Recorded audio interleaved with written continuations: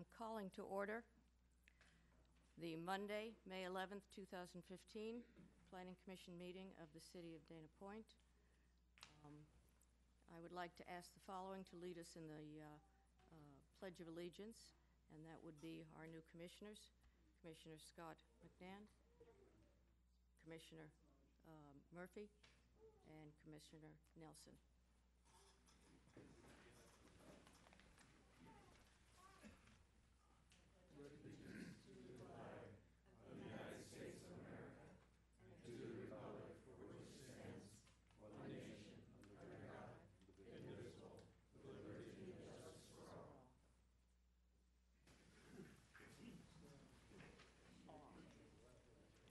Ask for a roll call. Please let the record reflect that all commissioners are present. Okay. We move on to reorganization of the Planning Commission.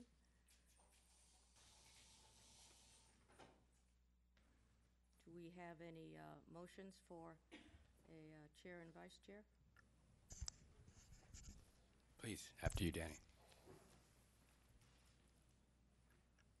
Madam Chair, I would like to nominate April O'Connor. Second.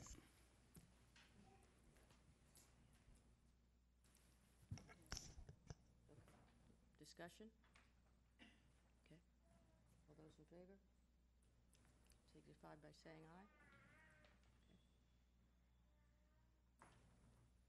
Motion passes. Congratulations. There is Well deserved. Do we have any nominations for vice chair? Liz. Madam Chair, I would like to nominate Liz Kraus.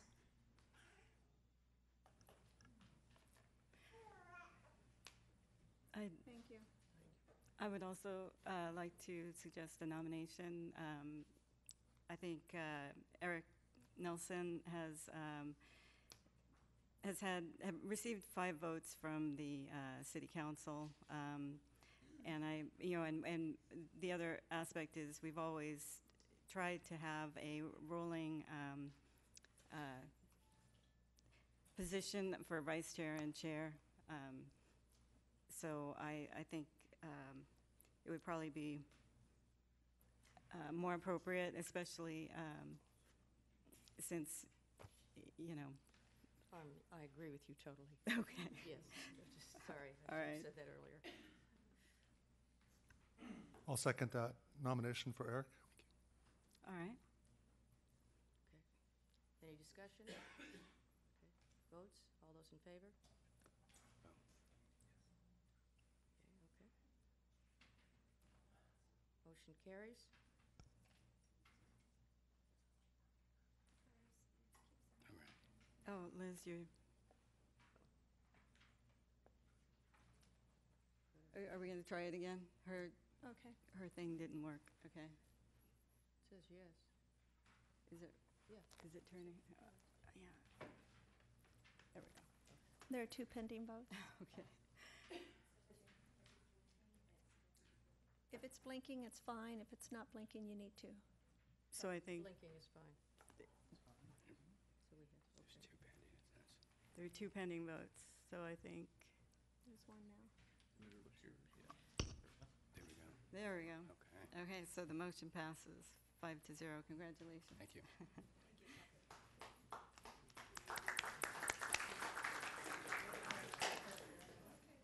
So at this point, I'll let the record reflect that that as chairwoman, the newly elected chairwoman, I'm moving on to approval of the minutes.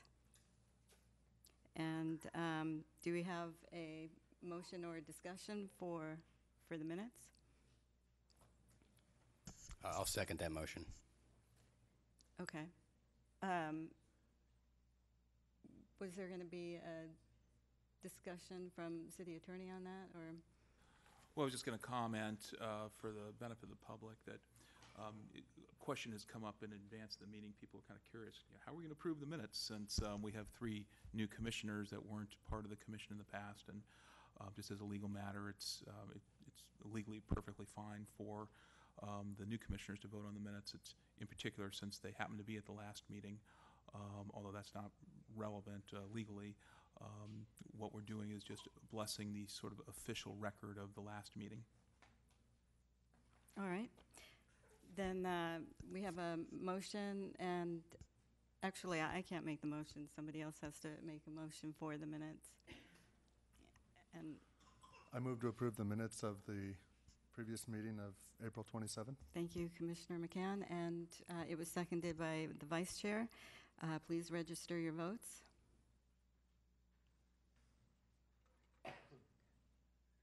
One vote pending. Oh, there you go. And that motion passes with 4 in favor of it. I'm abstaining because I wasn't there. So that the minutes are approved. Now we move on to public comments. Anyone wishing to address the Planning Commission during the public comment section or on an agenda item is asked to complete a request to speak form available at the door. The completed form is to be submitted to the Planning Commission Secretary prior to an individual being heard by the Planning Commission.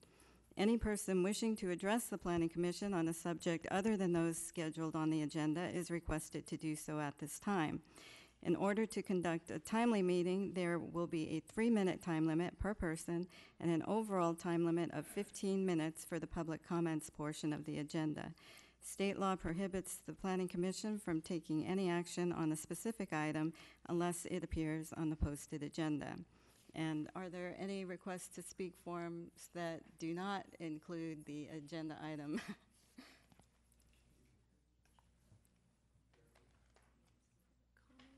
Okay. There were 2 other ones. Yeah, I think. Okay, Mary Hartman was. Are your public comments for the parking issue? Okay, so right now it's just general comments, and I'll put yours in for the agenda item. And then Enzo, and I'm. That's okay. For parking as well. Parking as well. Okay. And Buck Hill. It's general? Okay.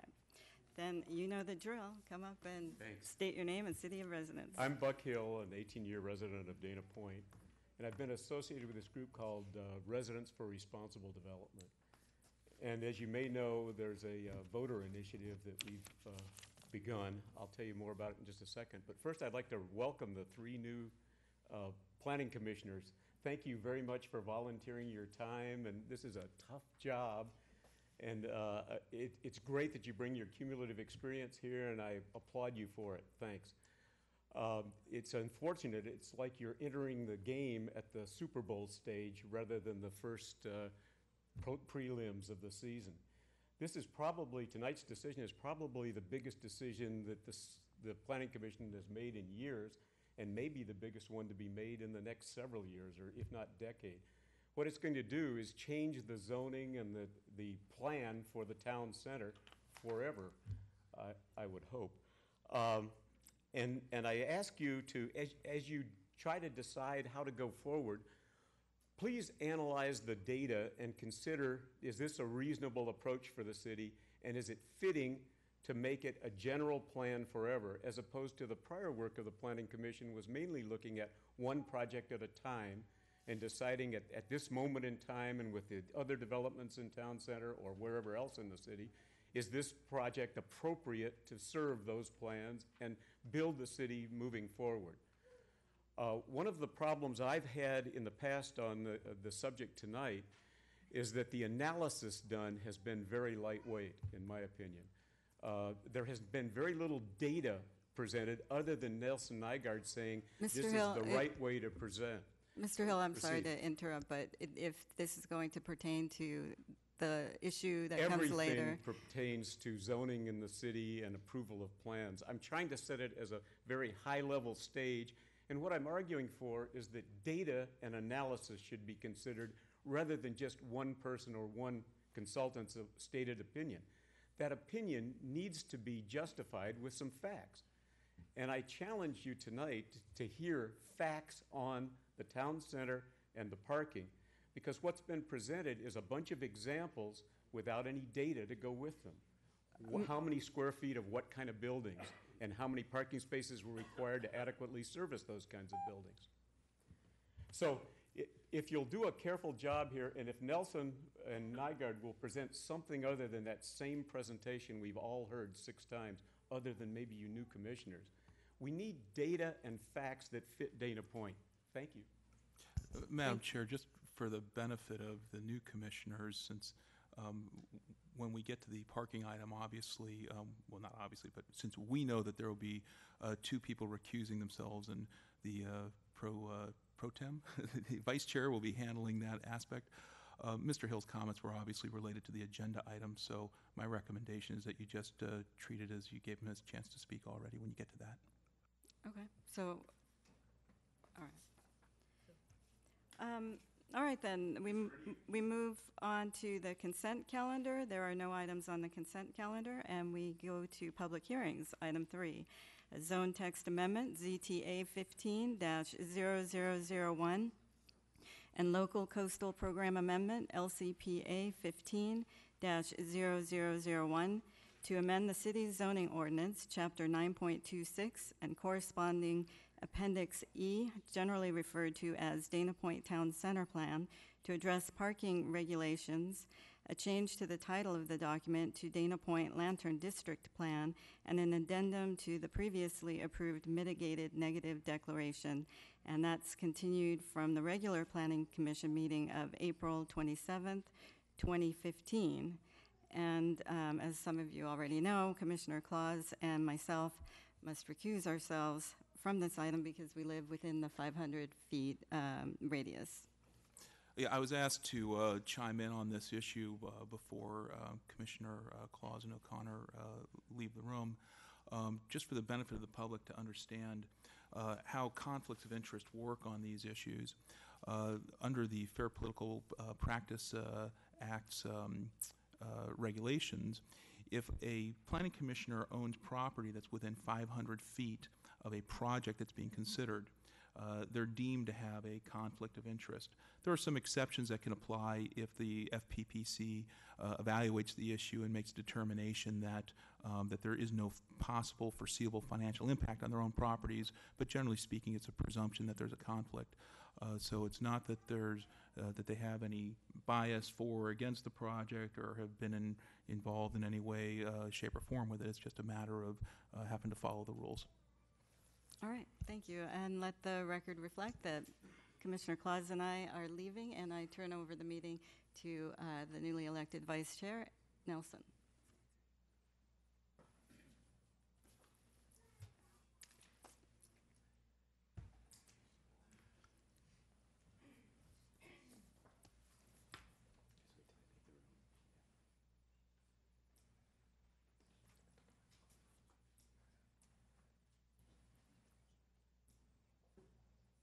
So let the record reflect that the 2 planning commissioners, the chairwoman and Commissioner Claus, have left the room, and I will now go ahead and ask staff to give us a report. Yes, the item before the commission this evening is to implement the town center plan, which has been adopted by the city council. It does not change the zoning in terms of land use at all. It is an implementation section of the town center plan to move forward with a parking program. Tonight's presentation will be a summary of the previous outreach meetings that have occurred, which commenced in November of 2013. And Sima Kershi, Senior Planner, will give a summary of those meetings. So there has been significant outreach to the community, a couple of joint City Council and Planning Commission study sessions, a summary of the documents that are attached to the staff report, which have been all of the previous documents that have been presented to past planning commissions and the City Council in the case of 2 study sessions. And then a brief presentation by our consultant summarizing the key elements of the parking program. There are not any changes from the recommendations that were presented on April 27th, and this is a continued public hearing from that date. The 3 new commissioners were all present at the April 27th meeting. Staff held briefing meetings with each new commissioner to ensure that they have the same information that has been provided to past commissioners and to answer any questions. The commission had access to all previous staff reports and links to those meetings that were filmed. And I'd now like to introduce Sima Kershi to provide a brief presentation. Thank you, Ursula. Good evening, commissioners. So my presentation is very brief, and it's just a kind of a recap of the previous outreach meetings and Planning Commission study sessions and City Council joint study sessions that have been conducted so far. With today's meeting, there will be a total of 16 meetings that have been conducted so far on this project. This process started in November of 2013 with the Planning Commission study session. In November of the same year, the consultant and the city staff met independently with the residents and residential property owners that live within and adjacent to the Lantern District planning area. And then we also met in a different meeting with merchants and commercial property owners of the residential district area. We also met with the Coastal Commission staff at their Long Beach office to present basic concepts related to shared parking standards.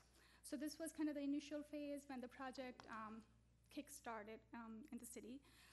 Then the second phase of public engagement commenced in January of 2014 with a joint study session of Planning Commission and the City Council. It was at this meeting that the draft parking report was presented. This report had key findings related to facts of parking situation current parking situation in the Lantern District and recommendations, both short-term and long-term recommendations to deal with parking in that area. Then in August of 2014, the consultant and the city staff met again with the Coastal Commission office at the Long Beach office, and we presented the same draft parking report, which had more detailed parking strategies and policies, like I just said. Then in December of 2014 again, we held 5 different meetings with small groups. Each group had a planning commissioner, a representative of residential property owners, and a merchant and a commercial property owner. And the idea of these meetings was to get more of an informal and in-depth discussion on recommendations and get input from all the stakeholders. Then after that, we had in January another informal session or workshop, which was specifically targeted to commercial property owners in the town center, and that was to discuss in depth the concept of shared parking between various uses. And then the third phase of public engagement commenced in 2015, this year, in February, with a joint study session of Planning Commission and the City Council. There were 5 parking-related policies that were presented at that meeting, and they were identified in the presentation and the staff report. And after that, the first public hearing took place, which had the actual zone text amendment and the actual code language, which was the last meeting, April 27th meeting, which you all attended as well with the previous Planning Commission. So this is now the continued hearing on the zone text amendment and the local coastal program amendment. And with that, I'll turn to Patrick Siegman, our consultant, and he's gonna provide some details on proposed zone text amendments. Thank you. Thank you, Zema. Good evening, commissioners, and nice to be back here tonight. In the interest of brevity, I will not repeat the presentation which I made last April 27th, which of course all 3 of you were in the audience to see. But I do want to highlight a few points, and in particular to address some items where there were questions and perhaps some confusion. So first, one thing to mention is that this is the text amendments tonight to the plan are the implementation program that was originally envisioned when the town center plan was put together. As you may recall, if you were involved in the efforts, when the town center plan was adopted 7 years ago, nearly 7 years ago, one thing that was put in as an implementation item was to adopt appropriate parking requirements to go with it and the parking plan to go with it. And so what we're bringing for you tonight is really that step. Then the recommended policies, the overall parking program has 7 major policies. The 4 that are in boldface, numbers 3, 4, 6, and 7, are really the ones that require zoning text amendments and which have been brought before you tonight.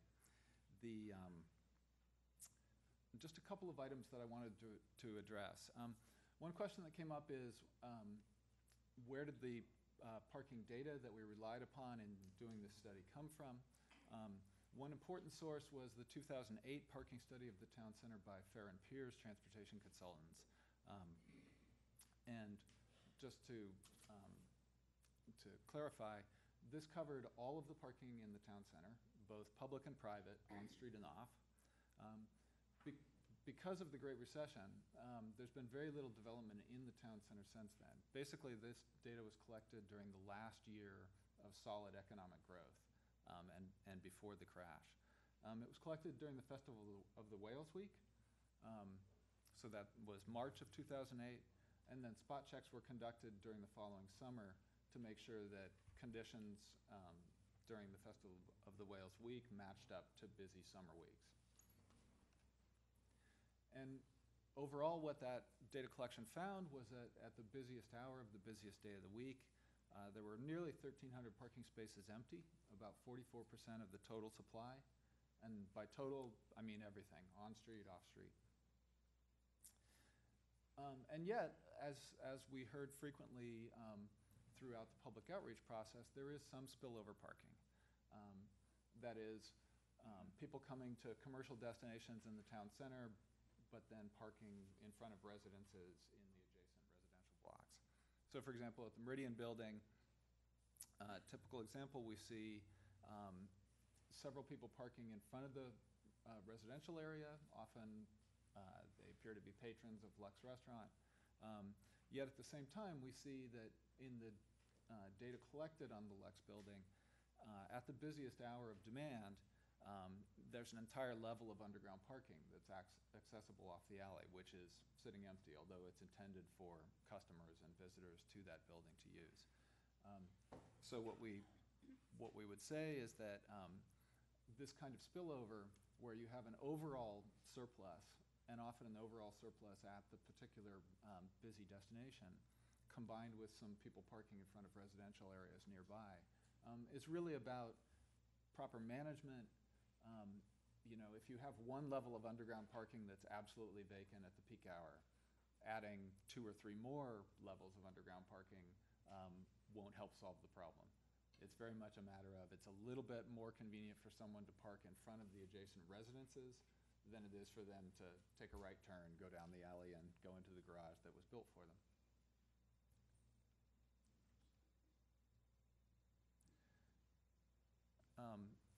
So then to turn to the issue of the zoning text amendments in particular, adopting the right parking requirements. Let's start with the non-residential uses. One thing we see is that the existing zoning code tends to generate buildings and landscapes which look like this. This happens to be the Dollar Tree down in Capo Beach, or I believe it's the Capistrano Valley Shopping Center is the formal name. That works. That's 4 parking spaces per 1,000 square feet. That's what that looks like. And there are some good things about this that we should mention. There's no spillover parking problems with this kind of building because there's about 100 yards of parking between the sidewalk and the front door. But it's a very different landscape and vision than what's shown in the town center plan, as shown in the rendering on the right. Of course, with the rendering on the right, where you have shops right up to the sidewalk, you have only a few parking spaces on the street in front. That necessarily means that some of the parking has to be either in shared parking lots nearby or under the building itself or behind.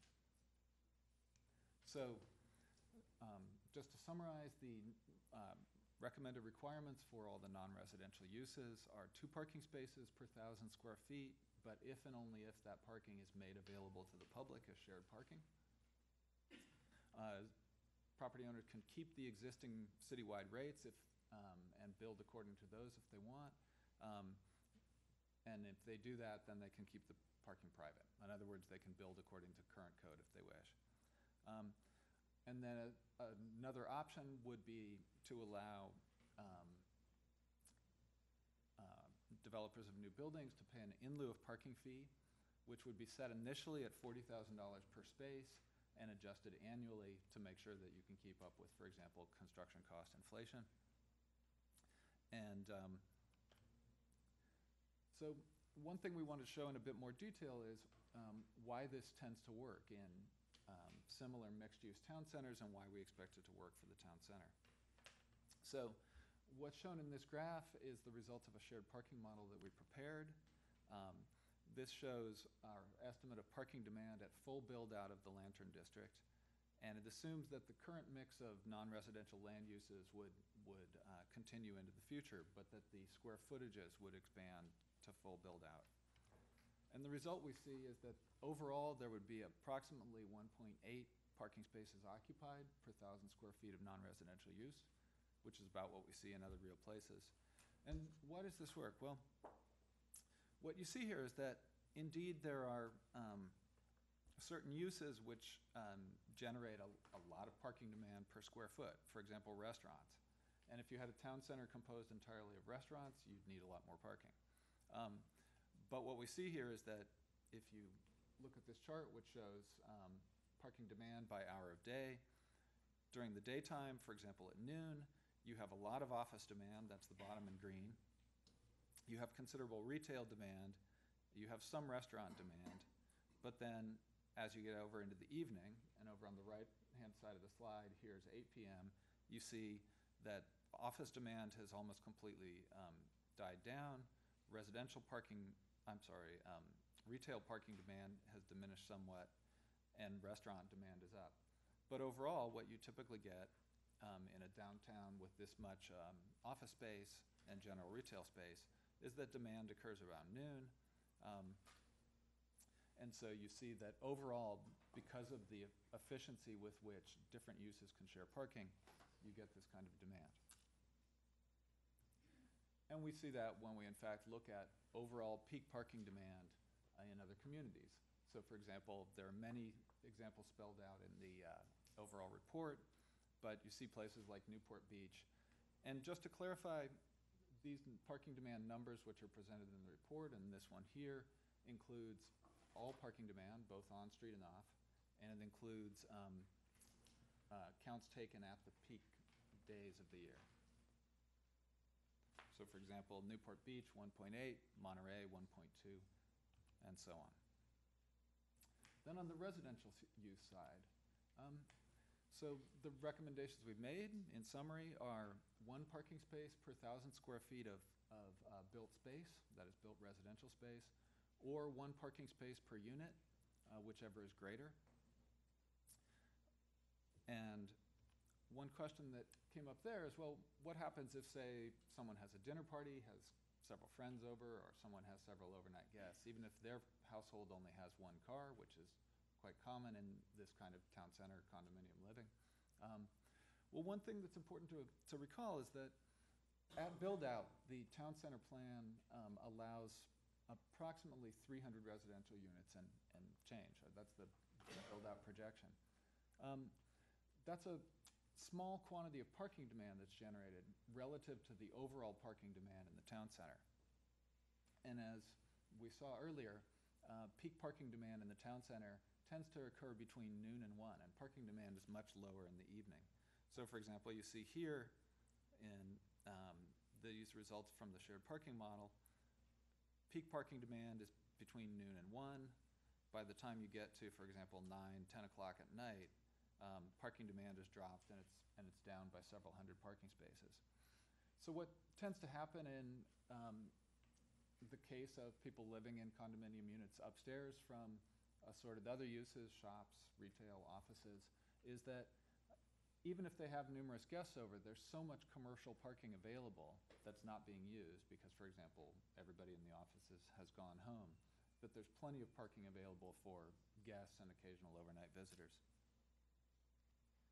And in fact, we see that quite clearly if you go by the Meridian building that is in the town center, one of the few examples of mixed-use building with residences above in the town center. What we see there is there are 30 condominium units and about 45,000 square feet of space. There are approximately 42 cars that can be attributed to residents and guests, which is about 0.9 vehicles per 1,000 square feet. That is pretty typical of the demand we usually see and in line with the recommendations we've made for parking requirements. And then the other thing we see is that there are 86 commercial parking spaces at that building, which creates a lot of surplus parking, especially because many of the uses in that building are closed in the evenings. Then monitoring and evaluation. One question that came up here was, would it be a good idea to add lots more detail on the specifics of monitoring and evaluation to the zoning text amendment? And our recommendation would be that that's not a good idea. There are a couple reasons. One is because as a place grows and changes over the years, the period of peak demand can change, the individual uses can change. And if all aspects of monitoring and evaluation are placed within the zoning code, it becomes quite inflexible. It also means that if you want to change it, even if Planning Commission and City Council are unanimously in favor, because we're in the coastal zone, this would still have to go back to the Coastal Commission for amendments. I'll just mention there are also bicycle parking standards. We've taken those from standards recommended by the Association of Bicycle and Pedestrian Professionals, and it's for areas that have a quite low bike commute rate, similar to Dana Point. Finally, signage. That also requires zoning text amendments. And the idea is to make sure that we can have parking signs that are large enough. It will really help with wayfinding, finding some of the secret parking, like some of the parking I mentioned that's hidden behind the Lex building or under the Lex building. And one question that came up is what maximum size is appropriate? One thing that we think is important to keep in mind is that these signs not only need to be used on fairly small two-lane streets like Del Prado, but the same signs, or rather other signs, need to be used on Pacific Coast Highway. And because of the speed at which motorists travel on Pacific Coast Highway and the setbacks of some of the buildings, the way that some of the buildings are quite a ways up the hill, we think that it's appropriate to have an allowance for signs that are big enough to be visible in that case as well, the case of the Pacific Coast Highway. And with that, I'm happy to take questions or comments. And before we take those questions, Patrick, could you please clarify that the chart that you presented with the different land uses, the Excel chart, that those are derived from the city of Dana Point, that the use mix was, you had an intern go through and take a look at the uses that comprise town center to generate those numbers?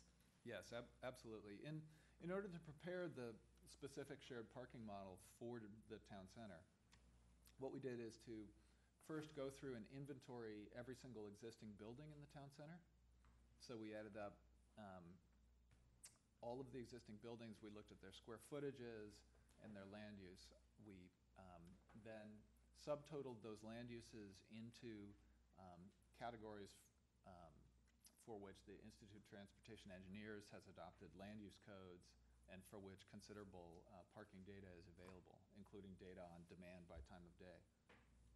Then we first prepared the model, which is based on the Institute of Transportation Engineers data gathered nationwide in order to come up with, for example, demand by time of day. And then we took the existing land use mix in the town center. For example, I believe currently restaurants use about 17% of the non-residential land within, or rather building space within the town center. We then said, okay, that's the existing land use mix, and then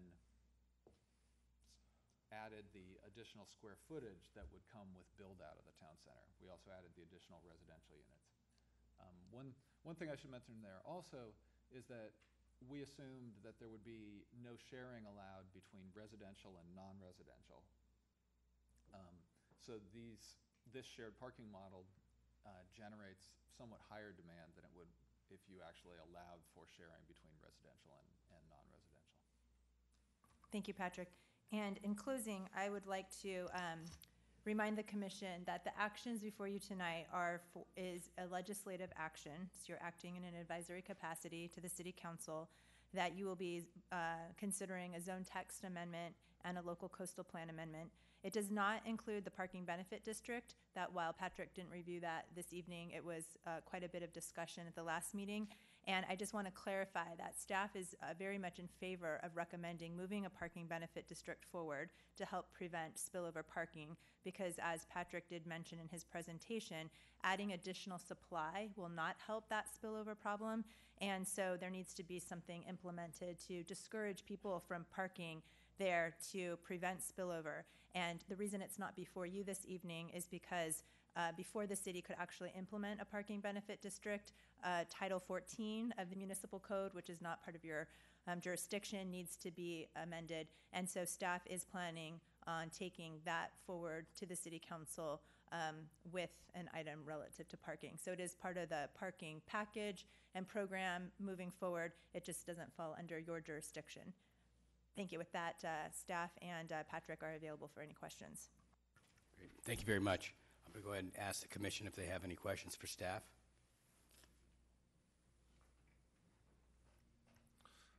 I do have one. Patrick mentioned that at build-out, he was estimating 300 condominiums. Does that concur with what you? That was what was projected in the negative declaration, or sorry, that mitigated negative declaration that was used to analyze the environmental impacts, as well as the subsequent EIR that was used as part of the streetscape improvements, the city's plan.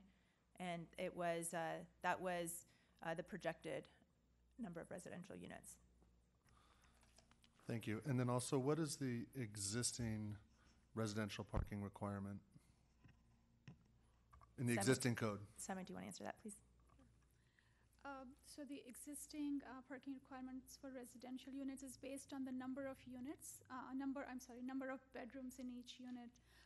For studios, I believe it's 1.2 spaces. For one bedroom, it's 1.5 spaces, and for two bedrooms, it's 2.2 spaces per unit. And that's for multifamily projects. Thank you. Mm-hmm.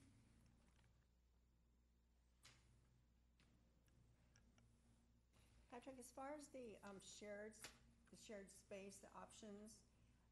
Can't hear you. I'm sorry. As far as the shared space options, am I not? Shows I'm on. Okay, I just want to be Good. sure. I'm a newbie. I can't do this right. Can't do it all. You could just move the mic a little bit closer to your mouth, please. Thank you. You don't need that place.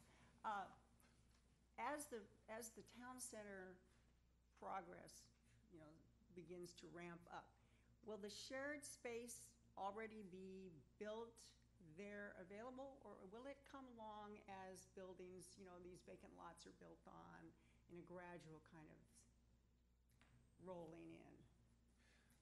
We can expect it to evolve. Pardon me. I would expect the shared parking supply to evolve and expand over time.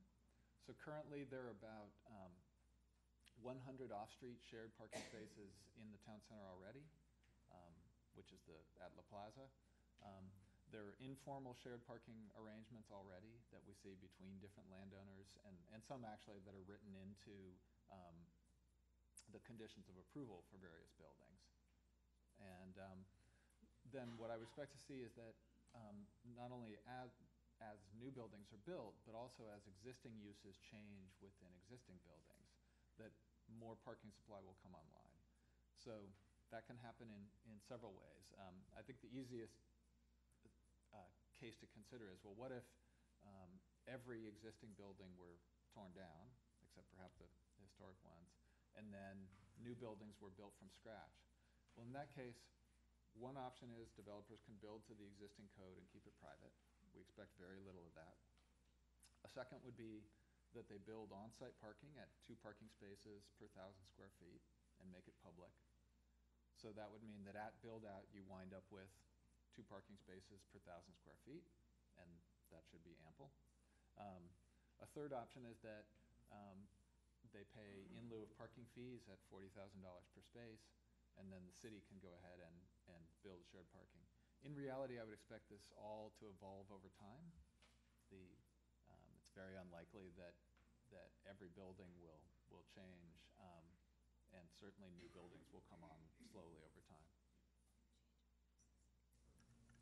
I would just add that it's important to understand that developers, they want adequate parking for their uses. So it's highly unlikely and probably impossible that someone would come in with a building and propose all in lieu parking spaces. It may be a situation where, let's say they have to provide underground parking, and there's 3 or 4 parking spaces that they just can't fit on the site without going down a whole nother level. Well, in that case, they might decide to buy in lieu instead of building that whole other level. That's it. Thank you. Any other questions from the commission? Okay, I have a few real quickly here, and maybe it's staff or I'm trying to understand when we look at this reduced parking requirement and the idea that they can count the street parking. It's my understanding when I read through this that the only way you can actually count that street parking is it's really a situation where if they redevelop, their parking becomes public and they're able to use not only the street parking, but the public can also park on their side. Is that accurate? Yes, that is correct. 2 more questions here. Hold 1 second. And is the city able to lease parking lots today? Is there anything that prevents you from doing that now? No, there's nothing that prevents us from doing that today, and in fact, we are in discussions right now with a property owner and ready to approach a few others. Great, thank you.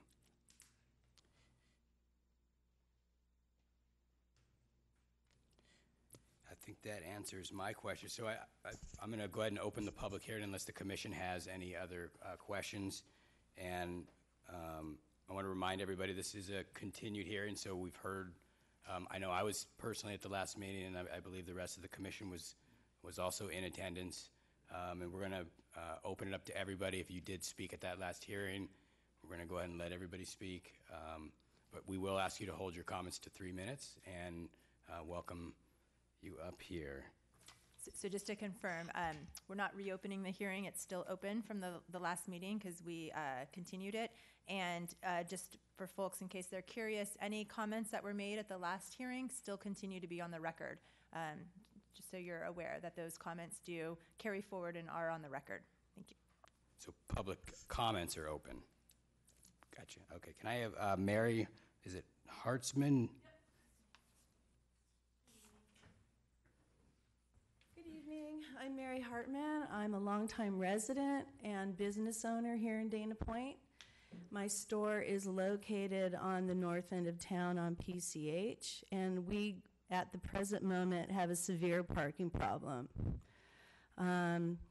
It's impacted with not only customers, but employees of the business, various businesses surrounding around me. There's a lot that you need to take into consideration. You know, we bring in more restaurants, that we bring in more people, and everyone has a car, they have to get to work. And I mean, 2008 was a long time ago, people. Dana Point's changed, especially with the 2 ways. We've lost a lot of parking. And also, I live in the hood. I live here in the Lantern District, and there is a parking problem. I mean, people are jockeying. I mean, I live in a single family home, a historical home, and when I come home at night, we have to jockey for parking. And I'm 2 blocks up from PCH, and it's a problem, and I just wanted to be a voice and let you know that I'm really concerned about having to share our parking that's already so limited with, this big town center. And by the way, I'm really excited for Dana Point. I'm not opposed to the great things that are happening in this town. I feel blessed and honored to live here, but I don't want it to lose its beautiful, beachy, happening charm. So let's keep it cool. All right, thank you for your time. Thank you for sharing. Cindy Fleming, please.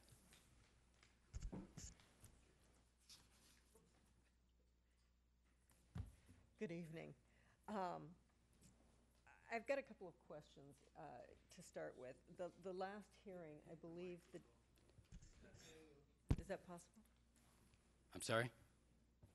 Yeah, this is not a question. This is a question and answer period. This is Okay. open All right. comments. The last hearing, I believe, Patrick indicated that of all the cities up and down the coast with mixed-use areas, the average parking ratio in mixed-use cities was 2.8 per thousand. We're now talking about 2.0 per thousand, which is approximately 30% less than the average. So that's a concern. I live in the Lantern District, corner of Ruby and Santa Clara. My office is also in the Lantern downtown area on San Juan Avenue. And parking is an issue, and the spillover into the residential in particular is a big issue. I would recommend that we think very hard about keeping with at minimum the average that we're seeing up and down the coast. I am encouraged to hear that the city is at least in discussions on leasing parking for the public. That's the first I've heard of that, and so that's nice to hear. It looked to me also, and I may not have my numbers correct, that the graph showed a peak parking demand of 1,936 stalls, but if I heard it correctly, this study indicated that currently we have about 1,300 parking spaces in the district. That means we're severely short if that's the case. Currently, the city has been hesitant to take an active approach on taking care of parking issues in residential areas. I believe that 4 steps could easily mitigate the problems now at little to no cost. One would be to talk to existing businesses. Most of us know who those businesses are that are the biggest problem. The second would be to have new businesses sign an agreement as a part of their business license to keep their employees and commercial vehicles within the commercial district and encourage their customers to also park within the commercial districts. And then, simple annual or biannual meetings with the businesses, reminders to continue that practice. And then, on an active side, sign residential areas with no commercial parking signs. Most people will follow them, I believe. Thank you very much. Mike Powers.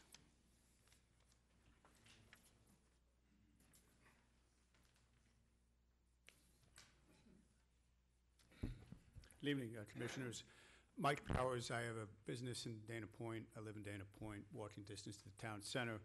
Also very involved with the Town Center Committee.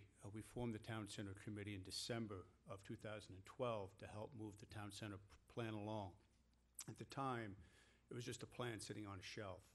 And with a lot of hard work with the council and mostly the staff that did exceptional work, we now see what's developing in Dana Point. It's great to see. It's great to see things happening. There's a real buzz around Dana Point. I love it. The last real missing piece is the parking issue. And it's been an issue for a while to make sure that we had a good plan for it. Our committee looked and reviewed very carefully what staff has put together with this parking plan, and we are very much in support of what is in front of you tonight. It is thoughtful, it's based on real data, and it's based on similar cities. So this plan probably will have an easy chance in the Coastal Commission because we're not making something up. We really reviewed this very closely. Some of the people I've spoken to in town, they are concerned about it, but most have misinformation. When you read this plan, it is very thoughtful. And I hope that you really take the time and pass this because it is that last step for Town Center to move forward. The more uncertainty that developers have, the less success Town Center will have. You know, right now, what's in place is not working. We haven't built a significant structure in Town Center in 25 years. A lot of empty asphalt out there. We need this Town Center to grow, and this is really one of the last pieces. The fact that this plan addresses the excess capacity, and one thing that we really liked was the identification of the parking management, both on the residential and within, and it truly is a parking management plan. And it allows monitoring that if things change, further requirements can be made to developers. So again, very well thought through, and we encourage you to support it. Thank you. Thank you, Mike. Sandy Iverson.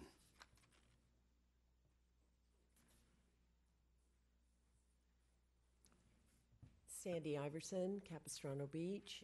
I'm a member of Dana Point's Residents for Responsible Development, and we've gone to every single meeting, past meeting, Planning Commission, City Council meeting, leading up to the decision in November of the approval by 3 members of the City Council only for the Majestic project. You're looking at 109 condos coming into Town Center. And they've been handed everything on a silver plate to reduce their parking requirements. And so those buildings are going to start getting built. We understand there's a buyer for it, and they're going to start construction January 1st or something like that. They've been going around town telling the businesses, get ready, January 1st it's coming. So right now we have a problem because they've taken away a lot of spaces on Coast Highway. Mary's been seeing the effect of that. The J.C. Bean's next to it. It's impossible there to get in, get a parking space if you want to sit down and drink coffee because there's no place along Coast Highway to park. I'm off subject, but what I want to say is the worst is yet to come, and this doesn't address this problem. Nelson Nygaard showed us scenes of private parking lots, not shared parking lots. Those private parking lots are probably going to remain private. Luciana's, they're not going to give up their parking lot for another business's parking at night, that type of thing. So it's all coming, and yet they're only allowing one parking space for 1,000 square feet. In a 1,000 square foot condo, there's bound to be more than one car. One person probably can't afford a $600,000 condo. So you're looking at 2 people driving 2 cars, and yet the developer's only having to provide for 1 space. It's inadequate. They need to up those numbers and making the developer give the parking in their development before it spills over into all the residential neighborhoods, which it's already doing now, and these condos aren't even built yet. So it's coming, guys. Let's get real about it and not rush into this. We don't need this right now. We need businesses on Del Prado to get finished, the construction there. We need to know what we're left with the parking that's going to remain there and how businesses are going to function. Thank you. Thank you very much. Enzo, God, my apologies. I'll get that a lot. All right, thank you. Good evening, Commissioner, City staff. My name is Enzo Scognamiglio. I own several businesses in Dana Point, including a restaurant on PCH and a small apartment building right off PCH in town center. And we have no problem at all with parkings. I'm here to address you today as the chairman of the board for the Dana Point Chamber of Commerce and board of directors. The Dana Point Chamber of Commerce represent over 400 businesses in and around Dana Point. I'm here at the request of our board of directors to express our support for the proposed parking management plan. We have reviewed it, the specific of the parking management plan, and we appreciate the City Council planning commissioner and staff dedicated to this project. Better management of existing parking spaces in the Lantern District is the first step in creating a community-friendly district, and that's what we feel is going to happen. Additionally, we feel that it's important to create a plan that not only supports the need of local residents, but current businesses located in the Lantern District as well. As the voice of the Dana Point business community, we applaud staff proposing solution that works for resident, business, and encourage economic growth in Dana Point. Thank you for your attention tonight. We appreciate the partnership between the City Council, City staff, the Dana Point Chamber of Commerce, and our members. Thank you for your hard work. Good night. Thank you, sir. Roxanne Watros. Hello, my name is Roxana Watras. First, I'd like to welcome you all and congratulations on your new position. I want to speak today about the opportunity you have here. So right now, my opinion, this parking proposal is unfeasible, but the current standards are. And the reason perhaps that we have not had the development that we have hoped for is because our city staff hasn't focused on recruiting it.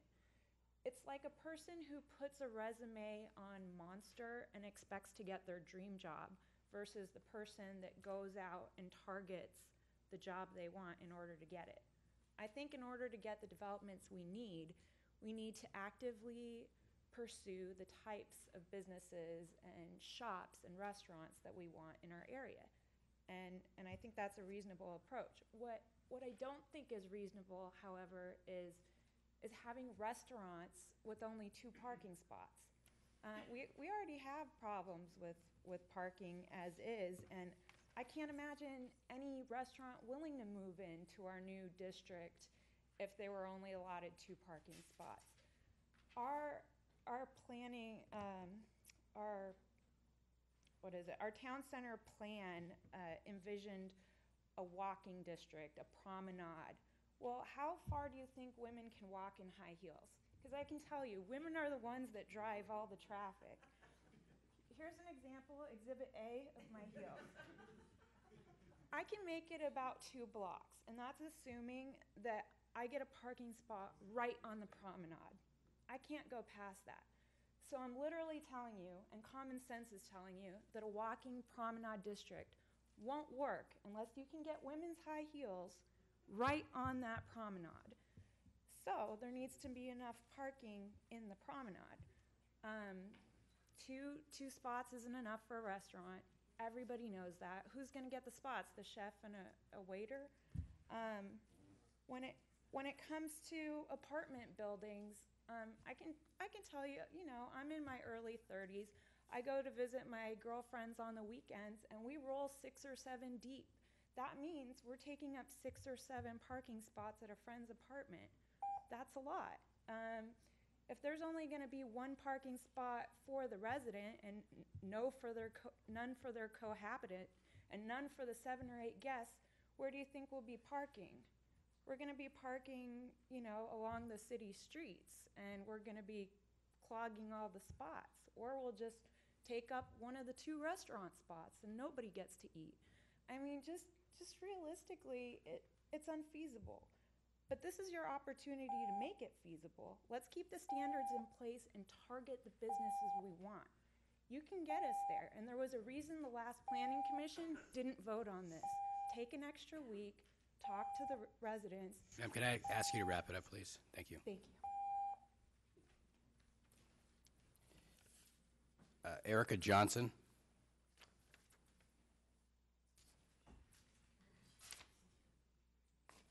Thank you.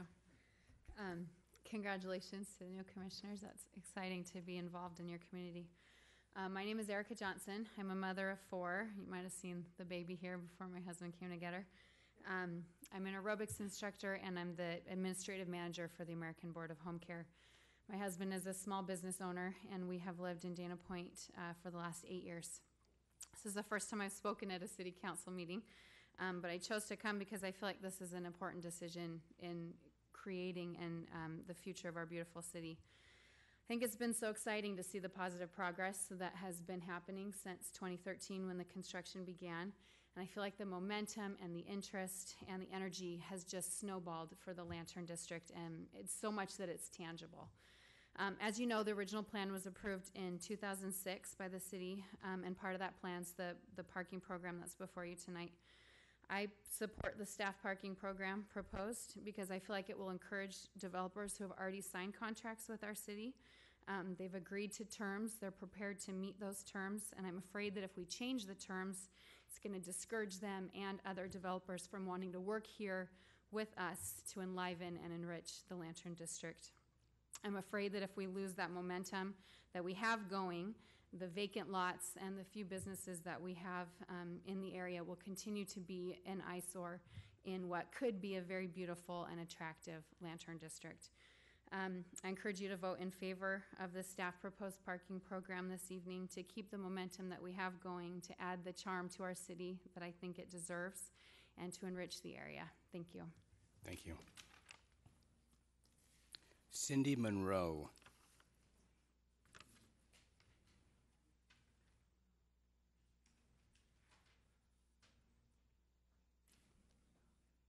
Hi, welcome new planning commissioners and city staff.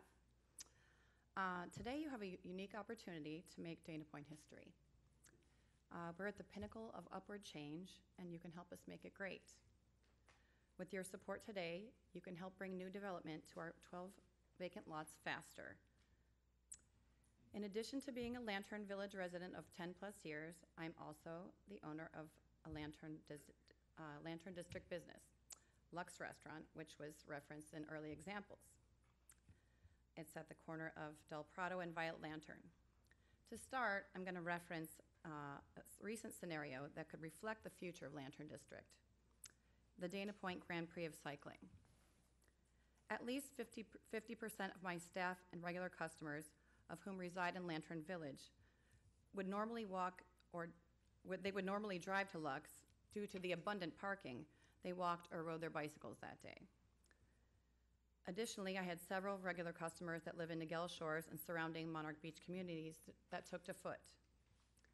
Many mentioned how great it would be to have our downtown busy like that all the time.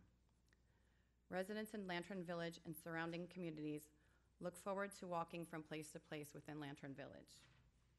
I overheard several of my patrons that might have normally parked and moved their cars from place to place mention they were walking down to Stillwater Restaurant, which is an example of shared business and same parking, which is conducive to retail business. This is also reminiscent of my experience with the Dana Point Concert Summer Series, where I, along with local friends, rode our bikes and walked to all the concerts we attended. Dana Point will soon have a trolley similar to Laguna Beach that will take people from place to place within Dana Point. This will also alleviate some of the parking problems that some think we might have. Limited parking is a good problem to have. It is a reflection of a healthy, thriving community. I fully support the proposed parking modifications with the provisions that City Council protect the neighboring residents by authorizing a parking benefit district and a preferential parking district to prevent commercial overflow within the residential areas. I understand that is not part of what's being discussed today. I am willing to share my parking with neighboring businesses, and I wear heels 5 to 6 hours nightly. Dana Point does not have a parking supply problem, but rather a parking management problem. Let's approve these modifications today, and with proper monitoring, move forward accordingly. Thank you.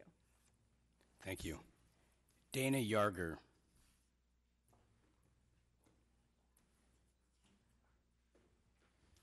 Good evening, staff. Everybody's giving you congratulations. I'm also going to offer condolences. You're in a hot spot. My name is Dana Yarger. I live at 24682 Del Prado. Right, I live on the 3rd floor. We have offices on the 2nd floor and retail shops on the 1st floor, and I think that is sort of the prototype, what we're trying to achieve.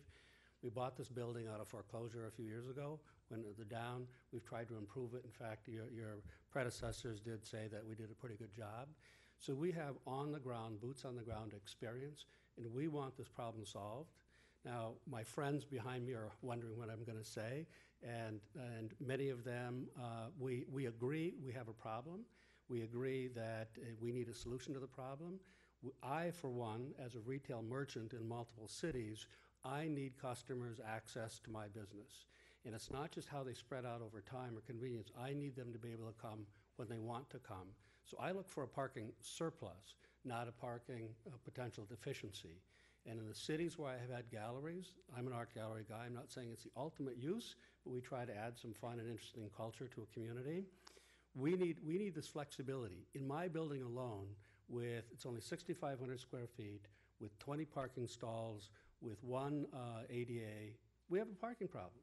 Even the employees in the building fill up that lot. I don't have a place for my customers. If we reduce this, as the plan apparently proposes, I'm going to have more congestion. So the solution, and I respect all the hard work everybody's doing here, and we all agree it's a problem, I don't know if this is a solution. It seems more an inducement to, actually, somebody on the staff said to me, we want to create the problem. I can't quote the person. We want to create the problem so it forces a solution to the problem. So with a broader-based planning, we can maybe get a structure. Maybe we can get something in the middle of town.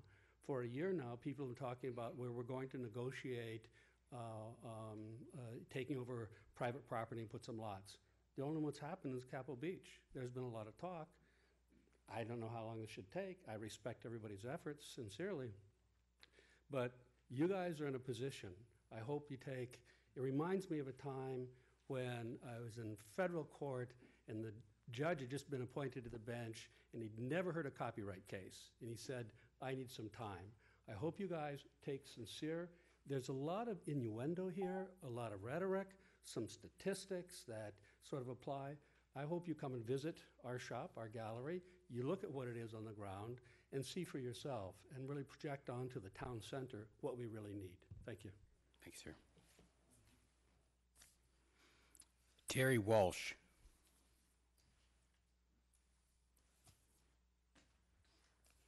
Good evening. My name is Terry Walsh, resident of Dana Point, and no, I am not going to show you my shoes. So I just wanted to point that out in the beginning so that we don't have any expectations here. I like Patrick's plan. I think the shared parking plan is a good one. It seems to make a lot of sense to me. I don't know about the arithmetic and the numbers and the graphs. Those are all very intriguing. But I think that the shared parking idea is a good one. The thing that I'm very concerned about, and I hope that you will not adopt tonight, is reducing the number of parking spaces required for development. We heard some discussion at the last meeting, and again at this one, we haven't had any construction downtown in 25 years. Probably true. When I served on the Town Center Subcommittee, we talked a lot about that, and that was the exact reason, perhaps the biggest reason, why we formed the Town Center and put together a Town Center plan, was so that we could get something going downtown that we can all be very proud of, and I think it's coming along quite nicely. Parking is a huge issue. We talked about it a lot, probably more frequently than building heights and everything else. The no development downtown for 25 years, we were told one of the biggest reasons was the prior plan did not permit residential on the north side of Del Prado, the post office side, and anywhere on PCH. Huge issue for development. Huge issue for pedestrians, because people beget people. So one of the major changes we made, other than two-way traffic and 40-foot building heights, was to permit residential on the north side, which of Del Prado and all of PCH. And if you think about it, there is no residential there today. We have on the south side of Del Prado, but not on the north side. Huge change. So the notion and the innuendo that somebody mentioned earlier, that we haven't had any development for 25 years, is kind of due solely to this parking issue. And if we could just solve this one little glitch, suddenly the town center will take off with development big time. Well, quite frankly, I think the town center is taking off with development big time. We heard about the Meridian project, huge project, which coincidentally is going to be on Pacific Coast Highway. I see development on Pacific Coast Highway today. Mr. Fowler put out a report showing probably 10 or 12 projects that are either approved or in the works already using existing parking standards. I haven't seen enough data yet to support the notion that we should reduce the number of parking spaces. So I strongly suggest, for development, I strongly suggest that you adopt Patrick's plan. Let's implement it. Let's get the shared parking thing going. Let's demonstrate to the community that we can actually have parking downtown. And then, in the future, perhaps we can reduce the requirements for development. Thank you. And I can't read the first name, last name's Ray. Sorry about that. Good evening, gentlemen. My name is George Ray. I'm a resident of Dana Point, as well as I have an office in Capo Beach, 26875 Calle Hermosa. I'm here to support the plans that are presented to the Planning Commission today. I do that first as an individual, but also I have to inform you that I'm representing a development that spoke before the Planning Commission in a study session several months ago for the development of a mixed-use project at PCH and Golden Lantern. It was a project that would be approximately 39 unfurnished residential apartments and about 7,800 square feet of retail development. I will speak a lot to basically the retail side of it because that is my expertise and experience. I've been vice president of real estate for Lucky Stores and a regional manager for Home Depot as an example. So I'll address my comments to that, which I can represent and have knowledge of. As an example, our project they're proposing would have a cafe of approximately 2,500 square feet and a polished casual restaurant of about 3,500, give or take a few, and a small retail, probably a small bank. Union Bank would stay in the project and stay there too. The parking requirement for that was 50 parking spaces. As an example, the cafe that we're talking about is a morning use. It's not going to be residential. It's in the morning. Basically, we're projecting, coffee and maybe a stay for lunch. The polished casual restaurant may open for lunch, but they're primarily a dinner. And of course, the bank closes 5 o'clock or 6 o'clock during the week. Well, we have to have 50 parking spaces for that. It's just an overburdened amount of parking that we'd require for that retail. Residentially, we would have, I think, approximately 60. But what is occurring here is that there is the ability to develop the underground parking sounds really good, but it's also, given the size of the lots, very, very expensive and very difficult to finance. You've had at least one project I know stopped. Maybe the Majestic project is going forward. That is news to me, but that may be brand new. So I just simply want to indicate that we do support that. We think it's a viable use. I think all you have to do on an anecdotal basis is look to San Clemente. I mean, you're talking about uses that have got tremendous amount of retail. They have a lot of programs, and they have a lot of shared parking and off-site parking, and it all works. People do drive. Lastly, as an example, Home Depot used to require 500 parking spaces for their big stores. They got 2,000 stores. They're now down to 2.5 per thousand. So they've even recognized shared parking and parking demands are down. Thank you. Thank you. Trent Hofferberg. Hofferberg. Boy, I'm really butchering it up tonight, aren't I? It's Hofferberg. Hofferberg. Good evening, Commissioners.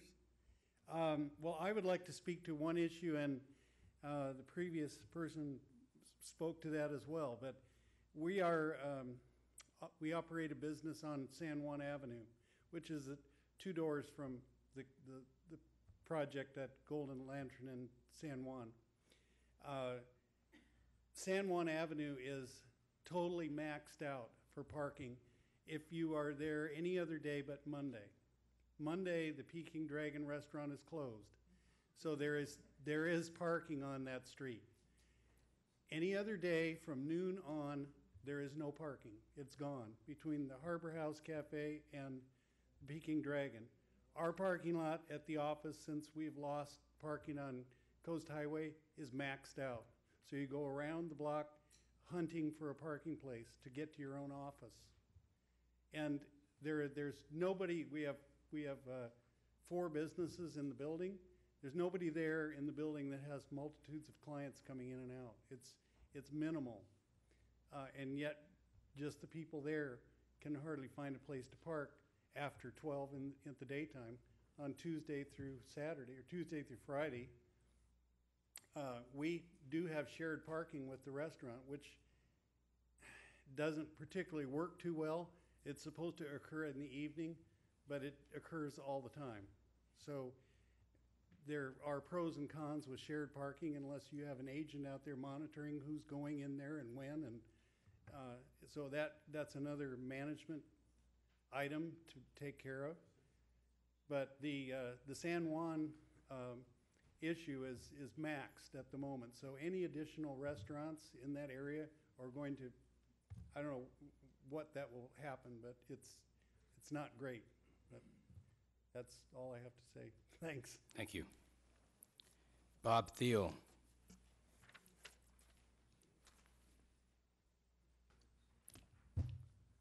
Good evening. My name is Bob Thiel. I'm a resident of Dana Point. Congratulations, new planning commissioners. And good evening, staff. I had some prepared comments, but I heard a few things tonight, so I want to address those things because I think they're relevant. We've had two projects that have been approved in Town Center. One is the Advent project at Violet Lantern in Del Prado. I know the developer, the owner of the property. He designed his project, got approval, and it's 2 3/4 stories of underground parking.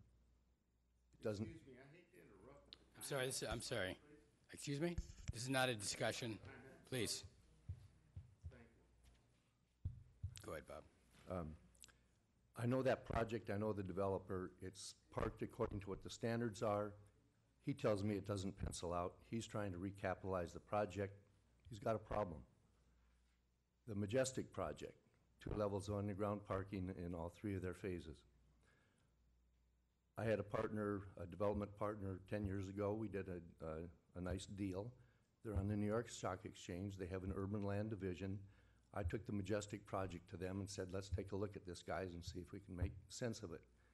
They got their urban land group in. We ran the numbers. We spent about 3 weeks working on this thing. They came back and said, Bob, we're sorry. We can't come into Dana Point on this project. It doesn't make any sense at all. It doesn't pencil out. The parking is too much. The excavation, the shoring, and so on to create the parking doesn't make it work. So I just want to make those comments. And I hope I have enough time to get through my other comments here. The vision of the town center is that we want to have continuous shops, shop after shop after shop, eating place, restaurants, shopping, spontaneity as our pedestrians go up and down the nice sidewalks we have. Instead, what we have now is something that doesn't even compare to that. We have a suburban, sporadic grouping of buildings along our sidewalks. The planners call it disjoint incrementalism. And what we have here is a problem that we would like to solve with having new development come in and fill in all of these interruptions between the shops that we have.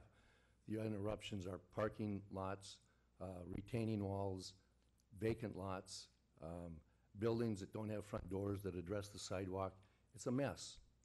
We want that to be solved, and that's what the vision is. The problem with this is that we've got obsolete suburban parking standards that we've had for over 25 to 40 years, and it is a fact, no new building on PCH in Town Center has been constructed in 25 years since we've been incorporated.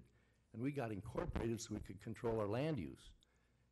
The parking standards is the culprit, that's the problem.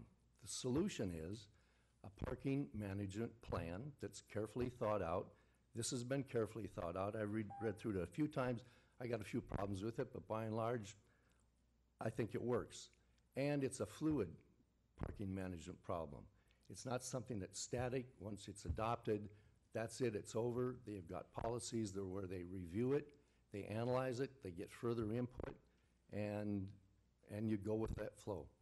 So I'd like to see you adopt the parking management plan this evening. Thank you. Thank you. Michael Frost.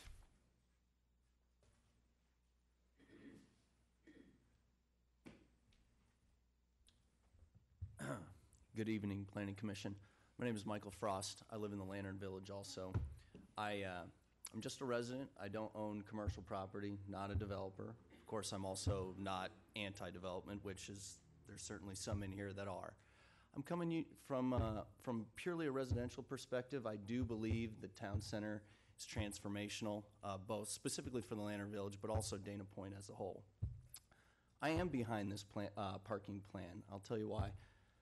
The PowerPoint that Patrick presented, it basically said what we all know, or anybody who's in the town center quite a bit knows.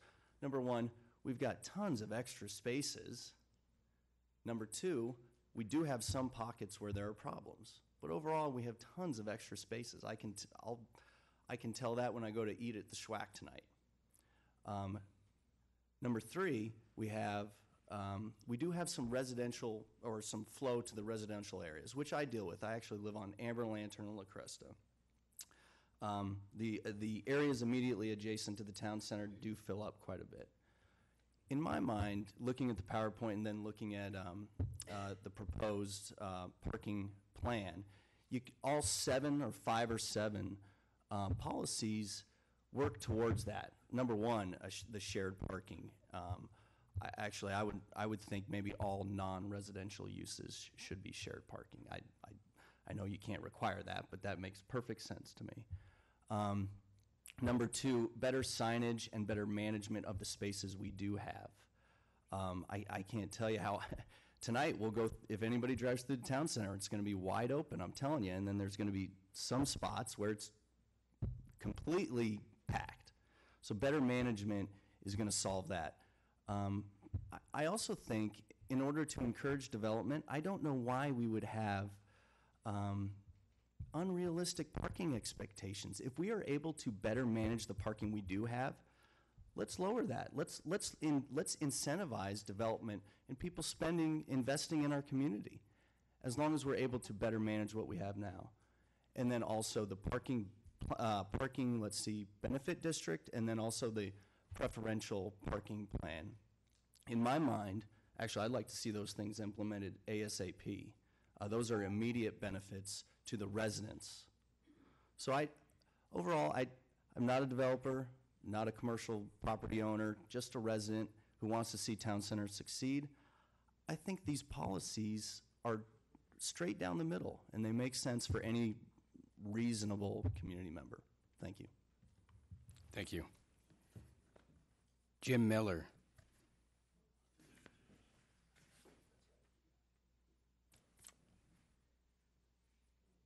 All right, good evening. Welcome aboard, guys.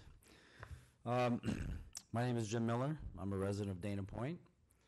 And for some of you that may not know this, but I've been working on developing the harbor for the last 17 years.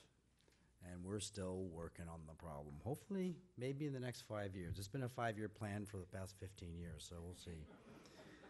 I don't want Town Center to become an 8-year plan for the next 8 years. And I think that's really important. I was a member on the Town Center Subcommittee, and parking was a highly discussed issue. And it was at that point we realized that parking was going to be what makes Town Center work.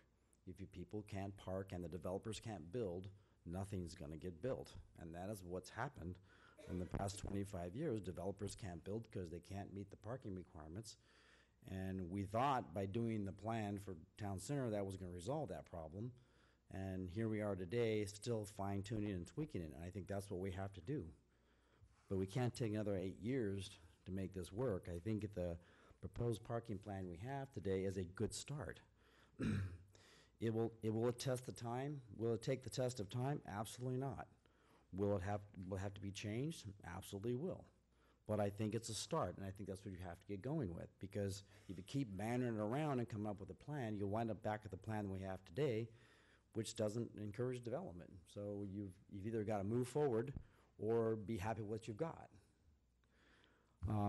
So I hope that we don't turn this into a 17-year or 18-year project like I'm living down the harbor. Also, I think the most important part of this plan that's probably not addressed for you tonight is the spillover parking. I think that's a serious concern in the plan, and I have done some research on this, and I do believe that some of the ideas that are being floated around for the parking benefit plan on the water side of Del Prado and for the preferential parking plan for the land side of PHH will really work to give the residents some ease of mind that we will have a parking considerations for them and not overpack them with the development of town center. All that being said, I think it's time to move forward, and let's not make it an 8-year plan. All right, thank you. Thank you. Patty Short.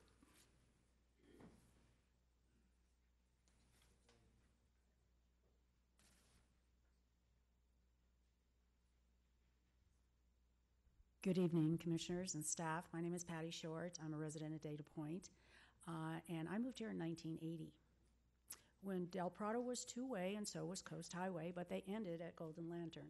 There was no access to the harbor other than coming in on what is now Dana Point Harbor Drive. And I think what a lot of this argument is about is change. People are very, very reluctant to accept change, but change is what makes us grow, and we need to continue to grow. As far as the current parking program is concerned, it's a pain. I happen to be a real estate agent, and I've had some experience in the recent past where I was trying to put a client into a building, and because of the parking requirements, although this client had her and one other person, because of the current parking requirements, it took us about 6 weeks to get her into the building. We managed to do it, but it was all based on use and size. So I think you've come up with a fabulous plan. I encourage you to move forward with it. And since this is the third time that we've tried to have a town center, let's really do it this time. Thank you. Thank you. Susan Hinman.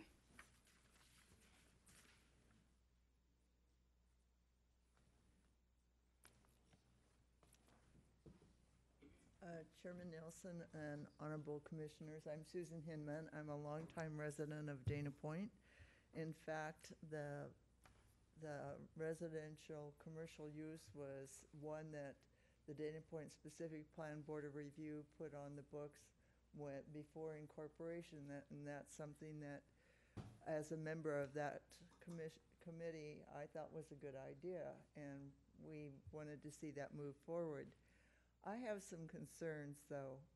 I'm just wondering if you really looked at the demographics of Dana Point and to see if what you're proposing parking-wise is going to fit in with what the residents really need. We're talking about 300 condos. We're talking about lots of restaurants. Is this something that our residents will really profit from? Will they really, or as taxpayers, or is this going to cost them? What happens with one of the lots that the city has decided to use for parking? What happens when that lot is sold? Who pays for additional parking to be made available? And what is that cost to the Dana Point taxpayers? I'm very concerned about this. I'm very concerned about 2 parking places for 1,000 feet in a restaurant. It just doesn't seem realistic. As we travel, my husband and I travel up and down California. We were in Alameda last weekend. We've been in Santa Cruz recently. We've been in Los Gatos. We, of course, spent a lot of time in San Clemente. And I'll tell you, there's some of those cities that you go through are so impacted, I will never go back because it's so unpleasant because of the parking and the congestion. Is that what we want? I really want you to think about this, because I know the parking regulations can be a real pain, but if people who are 70 want to go out to dinner and they have to walk 4 blocks, are they going to go to town center? So please think about those things. I'm very, very concerned about the lack of potential parking. Thank you. Buck Hill. I was banned before on that. You know, for the sake of having this completely wide open, why don't you just come up and speak? I appreciate the consideration. I just have a few points to make. currently, parking has been decided based on Code Section 935-080. And this proposal reduces the basic requirement by 56%. So it's not like a small change, it's a huge change. Beside that, this idea of giving credit for the street spaces is a huge effect. There are something like 600 street spaces here, and as we give credit to a developer to use the spaces on the streets around his property, if all of those 600s were given to some developer at $40,000 a space, that's $24 million given by the taxpayers and citizens of Dana Point to these developers as a consideration to attract them. I think that's a huge number that doesn't make any sense at all. To me, those spaces are public property, and they should remain public property and public space. The staff views that you've been given here, I don't think they're supported with the data, as I mentioned once before. For example, that chart, it's been shown on the board, but I can't find it in anything that's available to analyze. What is the build-out? How many square feet of each of these types of buildings is planned? How many parking spaces are linked to those buildings? And is it really a full build-out? Is that 10 years from now? 15 years? You haven't mentioned the date or the, how you got to those numbers. I don't think it's fair to ask you commissioners to make decisions without some data that you can look at. It's like approving the plan without a vision of, without even being able to see the blueprints. That's why I was crying about data. And if you've seen it, then I applaud you, but I wish it were made available publicly because we haven't had a chance to critique it from the other side. I think I'll limit it to that. Great, thank you. Thank you very much.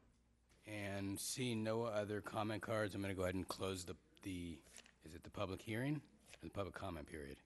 You're going to close the public hearing. Okay, I'm going to close the public hearing and turn it over to my fellow commissioners unless there was anything specifically addressed during the public comments that staff felt like they need to deal with or questions to answer. There's a few questions that I did want to clarify. I did want to start off by saying that a parking management problem feels very much like a parking supply problem. As a customer coming to the town center area, you wouldn't be able to tell the difference. It feels the same. There are some spot shortages, and sometimes you might not be able to find a spot particularly close by to the particular business you want to go to, and there's some spillover parking. But by identifying as a parking management problem, what it does is it tells us what set of tools are going to really help solve this problem. And so I think that's an important distinction. And the solution is in parking management policies as opposed to bringing on additional supply.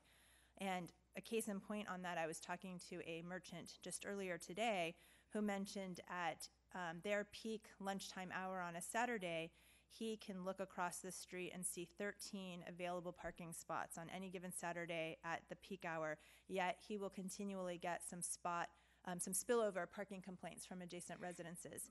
And it's important to note that because there's already the supply there, adding more supply isn't going to fix that spillover problem, and that's actually been evidenced in the recent Meridian building analysis that RBF did as well, that there was sufficient supply, but there was some spillover parking.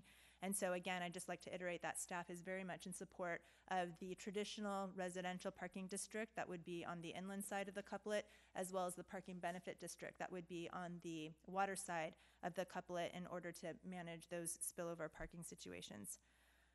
I did want to add that there was a concern that 2.8 per thousand was the average along the coast, and that's not correct. That was one of the outliers. In fact, that was an outlier on the very high end. There were two communities. One was at 2.6, one was at 2.8, but the majority of the data showed that it was on average 1.4 to 1.8.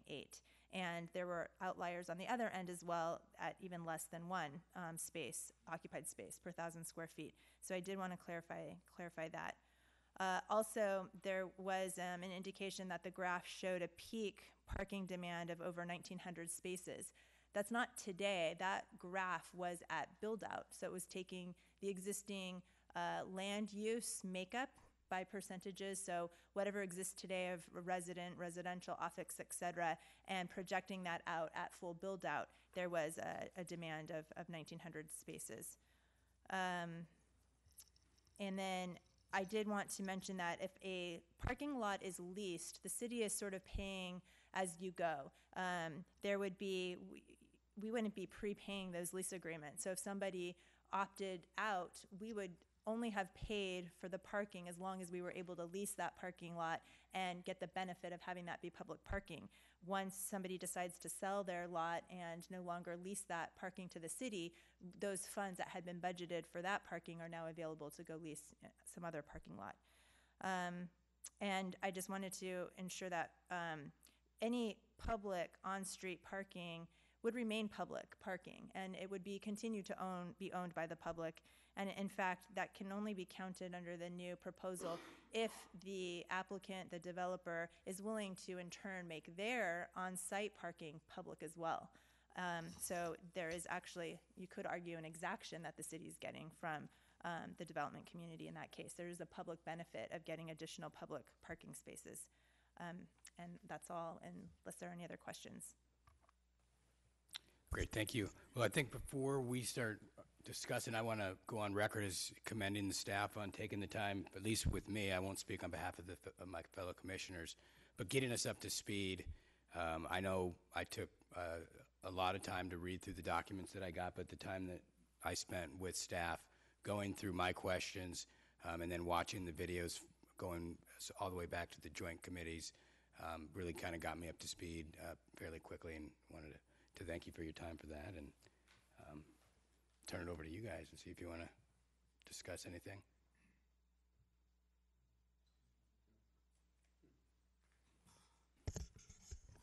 Thank you. I guess before I begin, I have a couple questions for Brad. Brad, what's the net on-street parking change in the couplet as a result of the reconfiguration? The net change is basically even. I think we ended up with 4 more spaces. And we lost some parking spaces on PCH, but we gained some when we, and this goes back to starting when we did the original environmental analysis. We added spaces on San Juan, and we're getting a lot more spaces on Del Prado. So overall, in the town center, you're ending up with the same amount of parking spaces, but you've lost some at this time on PCH, with us expanding to 4 lanes on PCH. On Del Prado, where we're going down to 2 lanes, you're gaining more parking there. We're taking out driveways and a lot of the marked areas for sight distance that go along with driveways. So you're getting more parking there. Thank you.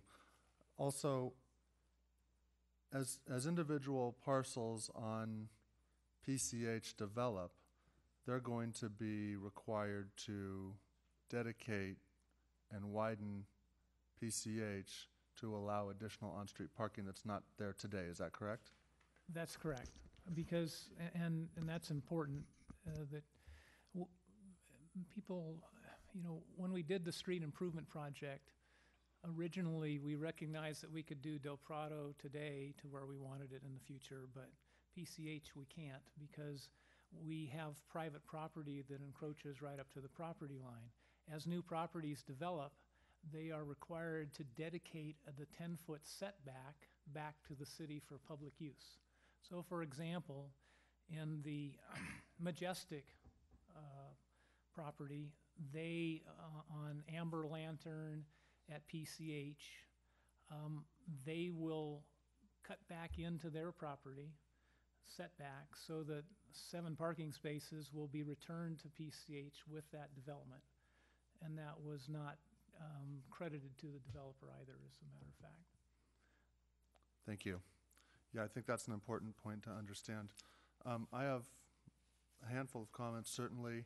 I, too, would like to thank staff and the previous planning commissions and all others who have had a role in massaging and developing and pushing this forward to where it's at now. like Commissioner Nelson, I also had a chance to meet with staff.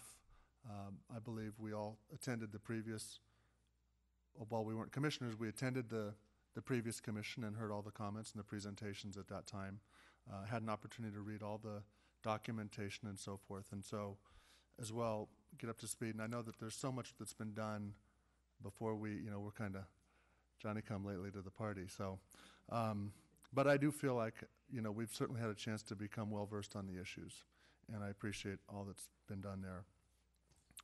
I'd like to mention that this is very much a revisable document. As time goes on, as the conditions change, as parking becomes in higher demand, it will be revisited on an annual basis. And it's certainly easy to, pick apart, pick at some of the details of this and say, well, I'm unsure about this, or I'm unsure about that, or I don't like this, or I'm concerned about that. But the big picture needs to be considered as well.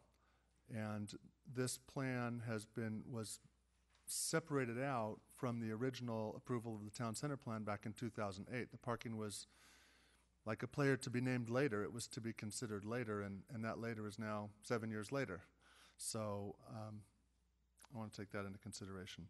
One thing that I do have concerns about is Patrick mentioned the idea of parking fiefdoms, the individual private property lots which show up as either fully parked or not parked or partially parked, and yet they're not available to the general public. So, and I'll summarize my recommendations at the end, but one of the things I'm going to recommend is that there's been talk of a reevaluation when an 80% occupancy trigger has been triggered, that be 80% of available public parking spaces, so that the private spaces that are off limits to someone looking for a space aren't counted in that trigger. With respect to parking rates, rates per 1,000 square feet or what it may be, it's my strong feeling that developers will supply and design into their projects the amount of spaces that they feel. So, for example, if the parking requirement is 1 per 1,000 square feet on residential, but that the developer feels, hey, I'm not going to be able to sell or lease my units at that kind of rate, people are going to be concerned about it, that they will provide more, that's just a minimum. I recognize that this is a very important time for Dana Point and the Lantern District Plan, and I recognize that there are many people with very passionate positions about it.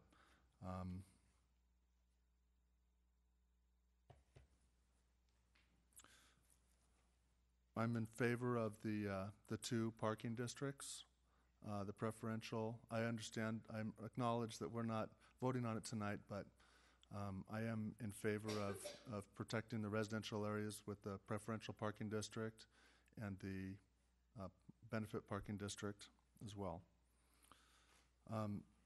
So with that being said, I have some specific recommendations. In general, I'm in favor of the plan, and I think it's to be commended.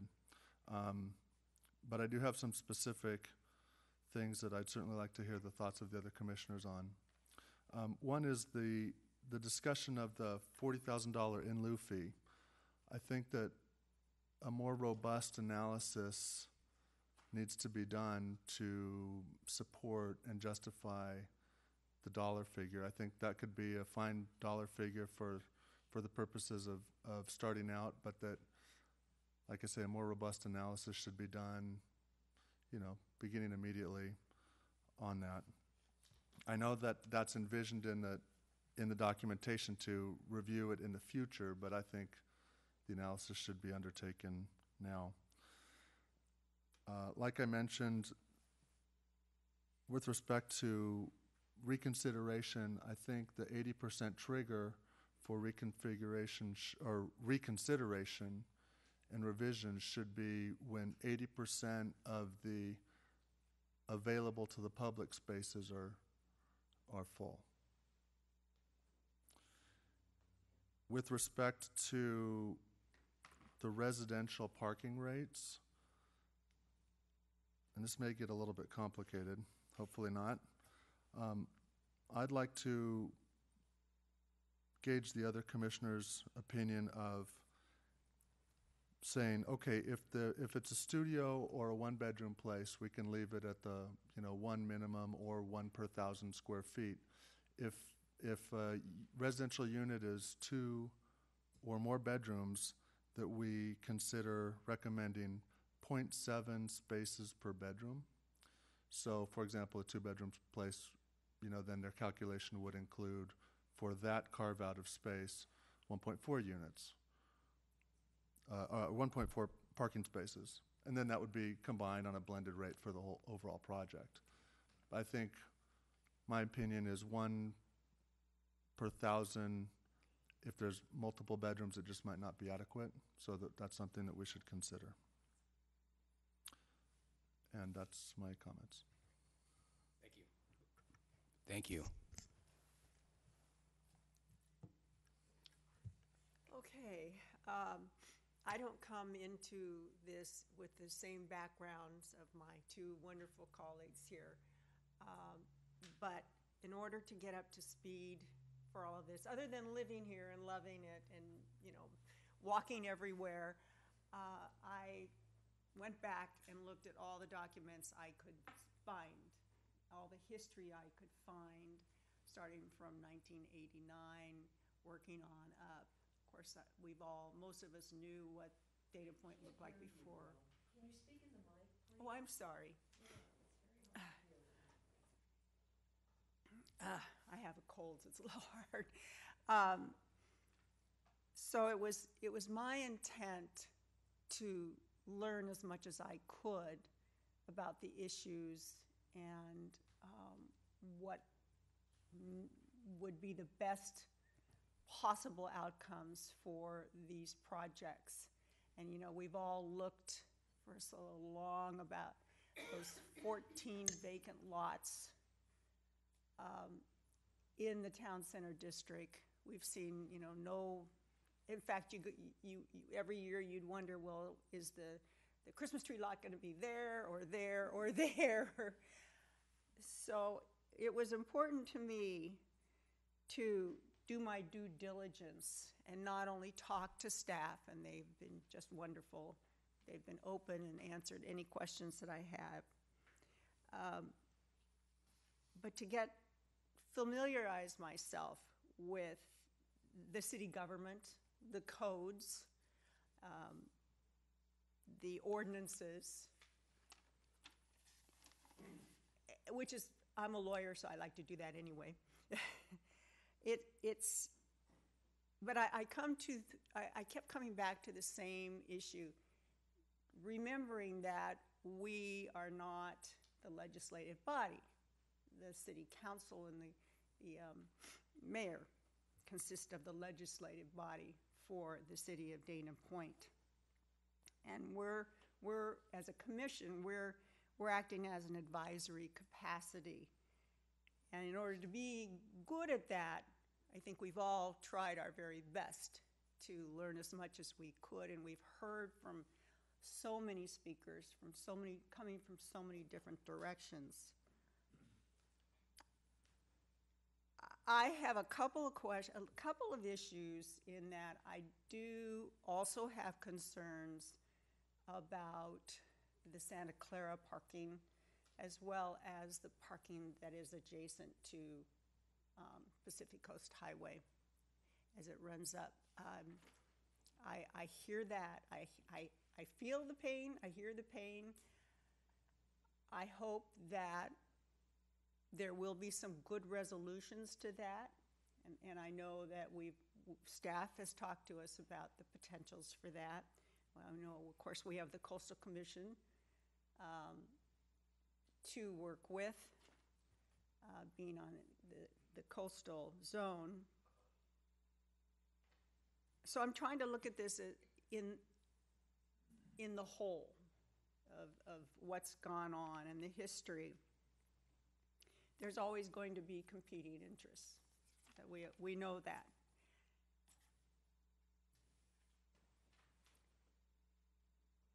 The town center, as far as I can see, the town center plaza, which was adopted years ago, established the framework, as we've been talking, for the public improvements and to support private reinvestment and development and rebalancing town center to encourage pedestrian-friendly and car-friendly, especially if you're in heels, for all of our visitors and our residents. And I feel that there has been a lot of good thought and work put into that. I think that these are issues that have not been taken lightly. Certainly, it appears that while there has to be compromise, everybody, particularly on staff and Patrick, have worked hard to try and come up with the solutions that will best suit us as we go forward and as we get into 20 years from now and 30 years from now. And the devil is in the details. You know, you bring it all down, and we're always going to have the devil in details, like the parking issues. But at this point in time, I think we have to broaden the scope and look at this from a wide perspective.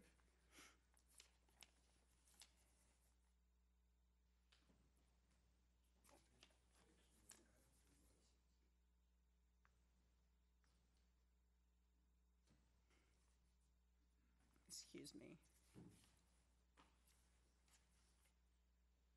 Patrick, I had one question. In response to the gals coming to town in several cars, how far would one have to walk? Let's say before one could find a shared parking area that would be suitable for a number of cars. So if we think of a typical situation where people are all dressed up going out at night, it's clearly going to vary. For example, I'll go back to the case of the Meridian building and the Lux restaurant. We know that there's ample parking literally underneath the restaurant, and literally right behind it, which goes underused. In that case, I think it's a matter of stepping out of the car, walking 50 feet to the elevator, and going upstairs. And with the right protection for the adjacent residential area and the right signage and generally the combination of both public and private signage, I would expect that spillover problem to be solved, and there'll be ample parking on site. In other cases, I certainly think you can see places, especially some of the historic buildings. Luciana's restaurant, for example, is in a historic building, where the choice is between, well, do I spend a few dollars on valet parking, or maybe whoever took you out spends a few dollars on valet parking, or indeed you walk a few blocks. I'll just say, if you go some places, you see people going out at night. They're wearing their flats on the way to the club, and when they reach the club, they change into towering high heels and somehow manage to dance in them. Essentially what I would say is that the one thing I do know is that we see similar districts all over California with very similar parking standards and that mix of parking solutions, from valet parking to on-site. And these are really popular places to go just because they're great places to be. Okay. Well, I am in favor of the project. I do have perhaps a little bit of a caveat. And I think as I mentioned, I would like, if we should send this up to the council, I would like there to be some more concrete, well, I don't know if you can get concrete with the Coastal Commission, but more of an idea of what might occur for the residential, the adjacent residential parking issues. Great, thank you. Well, I think I know staff's done a great job here. I've read through this entire plan, and the one thing that that continues to come out is that what you've really done is bookended a plan that was approved years ago. I think there was a comment earlier tonight that this is, and I wrote it down, one of the most important decisions or the biggest decisions that we may make up here. And while I appreciate that, want to believe that I am sitting up here making really big decisions, I know that we got here tonight because of a lot of other decisions that got made. And the decision that we're making tonight is really a recommendation to move something to the next step. And the council still has to work through the issues. I am in support of the plan. I do have a question in regards to the monitoring of the public parking. How many public parking spaces do we currently have now? In the neighborhood of 650. Okay, so 80% of, I can't do that kind of math in my head. So you're asking to get behind this, if I heard you, that you want to make sure that we're monitoring that parking? Or do you want to, because I don't want to avoid monitoring all the parking and limit it to public. So I want to make sure I'm really clear on what your suggestion would be. Well, I appreciate that. My suggestion or concept is this. There's what Patrick called parking fiefdoms. And so if those are there and the spots are available, but they're under the threat of towing by signage, people are not going to want to park there unless they are really pressured to do so because they just can't find anything else. So if someone is going to go out and try and find a space and there's, let's call it 650 available parking spaces, but when available to the general public, now they might go to an individual restaurant or establishment and park within their lot, right? But in general, the available to the public spaces are the 650 without designating one specific use or location.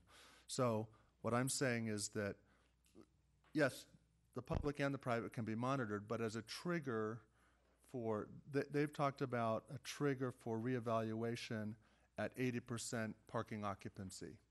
And what I'm saying is that they should consider, and I think it will be reached before an overall global parking occupancy of 80%, 80% parking occupancy of the public available spaces should be the trigger to then, reevaluate and see what can be done. Have I clarified? Yeah, I'm trying to think through how to monitor that. What are we using to measure that? Are we using it when it's just the street parking in front of the businesses that are providing public parking and being allowed to use that street parking? Are we talking the individual lots? That's a question better answered for Brad, I think, but I think starts with the street parking, and then if there are any shared parking spaces available that have become available through either city leasing or private property owners making their parking spaces available into the shared parking program, any shared space that's allowed for any member of the public to go and park in. Okay, makes sense. From a technical standpoint, you could monitor both at the same time and then have a readout on your public space parking usage and your private space parking usage. And then you could evaluate it because we do see in talking with businesses, a lot of people kind of have shared arrangements informally already. So, and frankly, you're not seeing some of these businesses tow people for coming into their space, particularly if they have a shared parking arrangement. So while I see the logic in what you're saying, I would also add that there's places where that shared parking is already an agreement between parties. So just looking at the public is probably not giving a full picture either. So we could do both. Great, okay. And then the other thing, I think, Patrick, quick question for you. These are minimum requirements, not maximum, right? So if I'm a developer and I want to build a new housing development, and I don't have to only give them one space. I could build 4 parking spaces. It really depends on the market and the developer and. Yes, absolutely. What we've proposed here is minimum requirements. There's no maximum. Any developer or property owner is allowed to build as many spaces as they wish. I suppose the only limits are that there are certain urban design rules in the plan about where parking can go on a lot. But generally, you can build as many spaces as you want. Okay. And that was the only question that I had regarding that. As it relates to the in lieu fees, can you just walk me through quickly how you ended up at that number? We took a look at several things. First, we took a look at the typical cost per space to build structured parking in California. And in particular, in similar coastal communities with small lots. We took a look at land values currently in the town center. And we took a look at the situation in terms of having to either assemble or purchase lots in order to put parking on them. And so from that, we found generally, without doing an exhaustive real estate study, that 40,000 looked to be the right ballpark. Now, what I would say is that we've put in this plan a recommendation that be reviewed and adjusted annually. And certainly it could make sense to go back and do a more detailed study of that. One thing that I would say is, of course, it interacts together with the parking requirement. So, for example, I know some communities, they left in place very high minimum parking standards, which frankly were excessive for the situation, but then wound up setting very, very low in lieu of parking fees. So it's that combination of what's the fee and what's the requirement. Gotcha. Okay. Thank you. Well, as I said, I'm in favor of this. I certainly understand your concerns. As it relates to the residential parking, I'm open to discussing a little bit more about the count. I do believe that the market drives those spaces more than anybody else, and I'm always cautious of getting in and nitpicking the details. But I'm certainly not opposed to walking through a few things. But I want to get behind this and move this forward. I think there's been a lot of good work that's gone into putting together a great plan, and I want to be part of moving this forward tonight. So did you? Make one more comment. There's been a lot of discussion about the sacrifices that people have been making, the merchants, the restaurants, the homeowners along the edges of the town center development. And this has been going on for years, and they have been. We all know that, and we see it, and we also recognize it's tough. Saying that, maybe we do want to move this thing forward just as fast and safely and correctly as we can do it, so we can get this town into the position that we all want it to be and take the burden off of the merchants and the restaurants and the residents along Del Prado and the other areas. So that's what I have to say. Great. Anybody want to make a motion? I guess I have a question then if we want to talk about the residential rates a little bit more, directed either to Ursula or Patrick. I asked earlier and Sama responded with what are the existing rates for residential, and the existing rates were based on bedroom count, and in the new proposed, it's based on square foot. So, and I'm saying, hey, I'm fine with square foot up to and including a one bedroom, but two bedroom and up, maybe we should consider a per bedroom rate. What comments would you have on that, or light would you want to shed?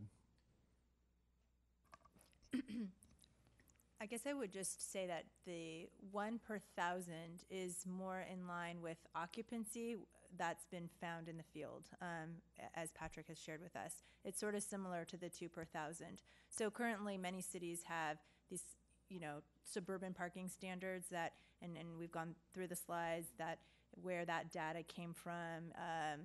ITE went out and surveyed, and they said, oh, well, we want to look at the maximum conditions, and they came up with these standards. And so residential parking standards arguably is a similar sort of scenario. And so going to the 2 per 1,000, that's based on occupancy data, and that is where the 1 per 1,000 comes from. Patrick had said one point in time they found it to be more accurate in terms of what is the actual demand required from residential in these types of environments, where you're not largely moving large families to these types of units. There might be some, but there's going to be a lot of singles and et cetera. And so it seems to be a valid number. And we did go out and spot check into existing cases where we have a mixed-use project and another. That being said, staff feels comfortable with that recommendation for those reasons. It is ultimately, if you all decide to want to do something different, you're the ones that get to vote.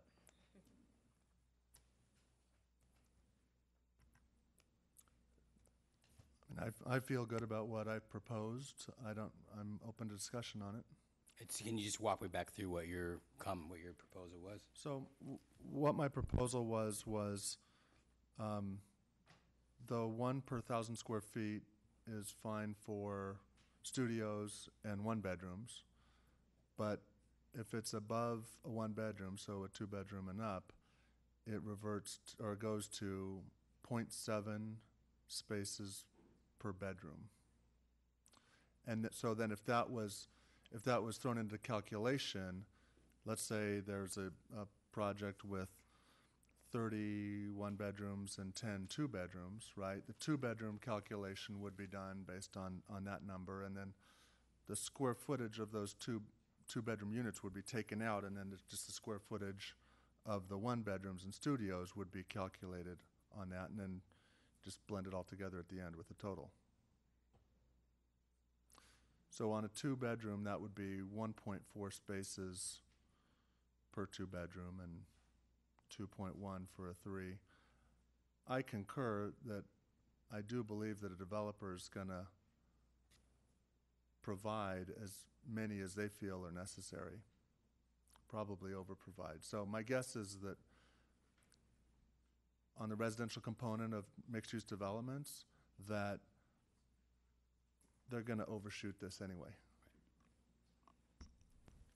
Perhaps I could make a recommendation here. From what I'm hearing from your discussions, you're all in support of staff recommendation generally, but there's some thought that maybe some additional consideration needs to be paid to whether or not we should change the standard for two bedrooms and above. Maybe a motion could be to move staff recommendation with the additional recommendation that the City Council analyze the issue regarding the two-bedroom parking further. We can have Nelson Nygaard provide us with some additional information at the council level and staff as well, and maybe that would be the best way to move things forward up to the City Council. Although you're free to do anything else. Yeah, I think I'm trying to do some math here. That if where I get confused is where you break from the square footage calculation to the bedroom count, and that gets pretty confusing for me really quickly, so I tried to do it a different way and said, okay, if we're a one bedroom or a studio and under, it's one parking space. That's already as per our requirement in the new standard. Is that correct? Well, technically it'd be 1 per 1,000 square feet. Correct, I understand that, but or one, at minimum one space. Right. Right, and I wanted to clarify that you're not trying to eliminate the one space per unit minimum also. I don't believe that's the case. No, I think, Okay, that's good. I think that you're keeping that in, so if you have apartments that are smaller, you're still gonna have one per apartment as a minimum that may require more parking spaces than 1 per 1,000, correct? Correct. Okay, good, thank you. would you, did you want to make a motion on this, and we can start trying to piece it together? I guess that's where I'm struggling, is to get it moving, we need to have something to kind of tweak. and I'm make happy work. to make a motion. I guess I wanted to know if there was any other comment or discussion on my other two recommendations. One about the more thorough study of the in lieu fee, and about the 80% trigger based on publicly available spaces. Do you have any? And then I'll be happy to make Sure. a motion. So it sounds like we already have provisions for more detailed analysis. If you could, I guess I want to put some teeth in it, because if I'm hearing you correctly, every year you go back and take a look at it. Is it fair? Is it equitable? Is it enough? Is it too much? Is that already part of this plan? Yes, it is. Okay, so I just need to know what kind of language you want in that, because it sounds like we already have that baked in here, in a sense. And I don't want to, again, get too down in the details. I believe, generally speaking, the city staff and this is what they do on a daily basis. And if there's provisions in there, we leave them in there if they need to be beefed up. Then we should beef them up. But a yearly review seems reasonable to me. And then as it relates to the 80%, I don't have any issue with that. I think a close monitoring of the downtown parking area is not a bad thing. It's a good thing. I also know that these projects will come back before us every single time there's a new project down there, since it's in the coastal plan. So that'll be another moment for us to take a look, take a snapshot. How are things working now? And so then at that point, I would assume we can give direction to staff as well to start looking at certain things if there are hot spots or areas where parking's starting to get challenged. But I'm not opposed to that, the idea of adding that language, that you're really looking at two things. You're looking at the public supply and then the overall supply of parking, and the trigger is 80% when we do a deeper dive and come back with more information. Okay, so with that being said, I'd like to make a motion. I move that we recommend to council that we support the findings of staff and the recommendation of staff, with the exception of, I recommend that we add in there that there be a restudy trigger at 80% based on when 80% of the available to the public spaces are occupied. So that would include on-street parking and any shared parking that's available.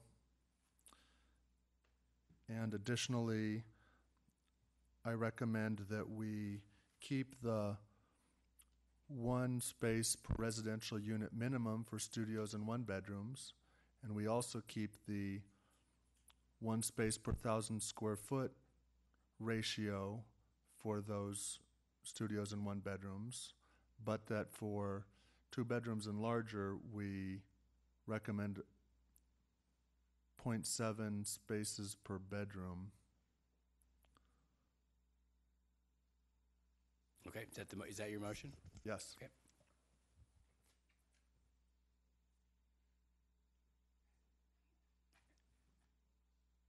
Do I hear a second?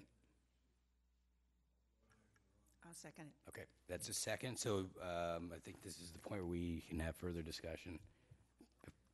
Ask for maybe some tweaks. You can have further discussion or propose a different motion or vote on the motion. Great. So I'd like to propose a small change to that motion if possible, and that would be that we recommend that the city study that specific bedroom count issue with more data instead of imposing a number on them. I'd like them to actually bring more information to the council so that when they make the final decision, they have the concern really vetted out instead of us just putting a number down. So if you would make that minor tweak, I could get behind this 100%. I'm completely happy to support that, so long as it doesn't impose a big slowdown in taking it to council. We should be able to make our target date to council still. Thank you. Okay, great. And you're okay with that? I guess do I need to, I've amended the motion, I guess? Yeah, it seems clear that the original movement is okay with the amendment, so we just need to make sure that you're still willing to second that motion. I'll second it. Then we call for the question.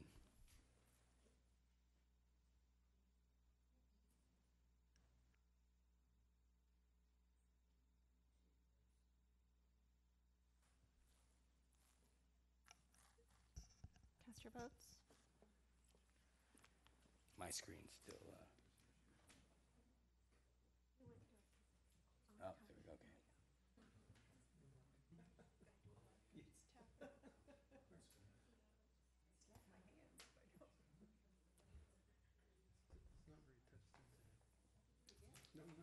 Okay, the motion passes. Thanks for everyone for coming out tonight and speaking. We really appreciate your time. And that moves us on to old business, I believe.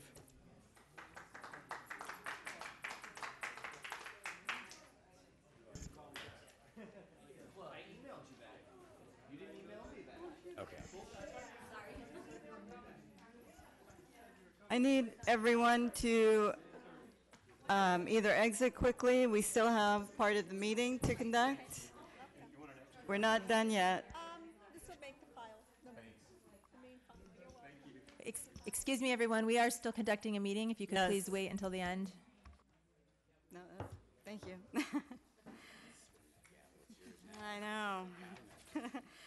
Old business? Oh, I'll let the record reflect that Commissioner, or what am I? I'm Chairwoman now, is back in conducting the meeting. Old business, there is no old business. New business, there is no new business. And staff reports. I would just like to remind the commission that the next regularly scheduled meeting of the Planning Commission is on Memorial Day, so that meeting is canceled. So May 25th, I believe, is the date. Yes. So that is a canceled meeting, and I just wanted to make sure you were all aware of that. Okay. We move on to commissioner comments. Does anyone want to report on something that they've seen in, attended in Dana Point, or? Vice Chair? I'm sorry, may I? Yes. I'm just excited to be here. Thank you for sticking around. But more excited to work closely with my fellow commissioners. This was certainly, we got tossed hot potato tonight, and I think everybody did a great job walking through what could have been a really tough decision. So I'm just appreciative to be here and the support of staff to get us to where we got to. Thank you. All right. For me, Commissioner this is a Murphy? huge learning curve, talking about this stuff. Mhm. But I think I understood it all, and on to other subjects. Commissioner? Commissioner McCann? I'd like to echo the thoughts of my two fellow commissioners that were here. And additionally, just make note for the record that I will not be able to attend that first meeting in June. Thank you. And if I can just add, I should have done it, I guess, under staff comments, but I'm very impressed. This was difficult subject matter that we have all had a long time to digest and go through, and you all did come up to speed very quickly. It was very impressive, and so I'm really looking forward to working with all of you, plus our veteran planning commissioners as we move forward. I just wanted to welcome our new commissioners, and it was a tough night. I was watching it on the TV screen out there, and I thought, wow, they're doing an awesome job. So welcome and congratulations, and I'm really want to say thank you for the support for electing me as chairwoman. I really appreciate that, and hopefully I won't make too many mistakes and get everybody through this. So with that, we'll move on to adjournment, and the next regular meeting of the Planning Commission will be held on Monday, June 8th, 2015, beginning at 6 p.m. or as soon thereafter in the City Council chamber located at 33282 Golden Lantern, Suite 210 in beautiful Dana Point, California. Good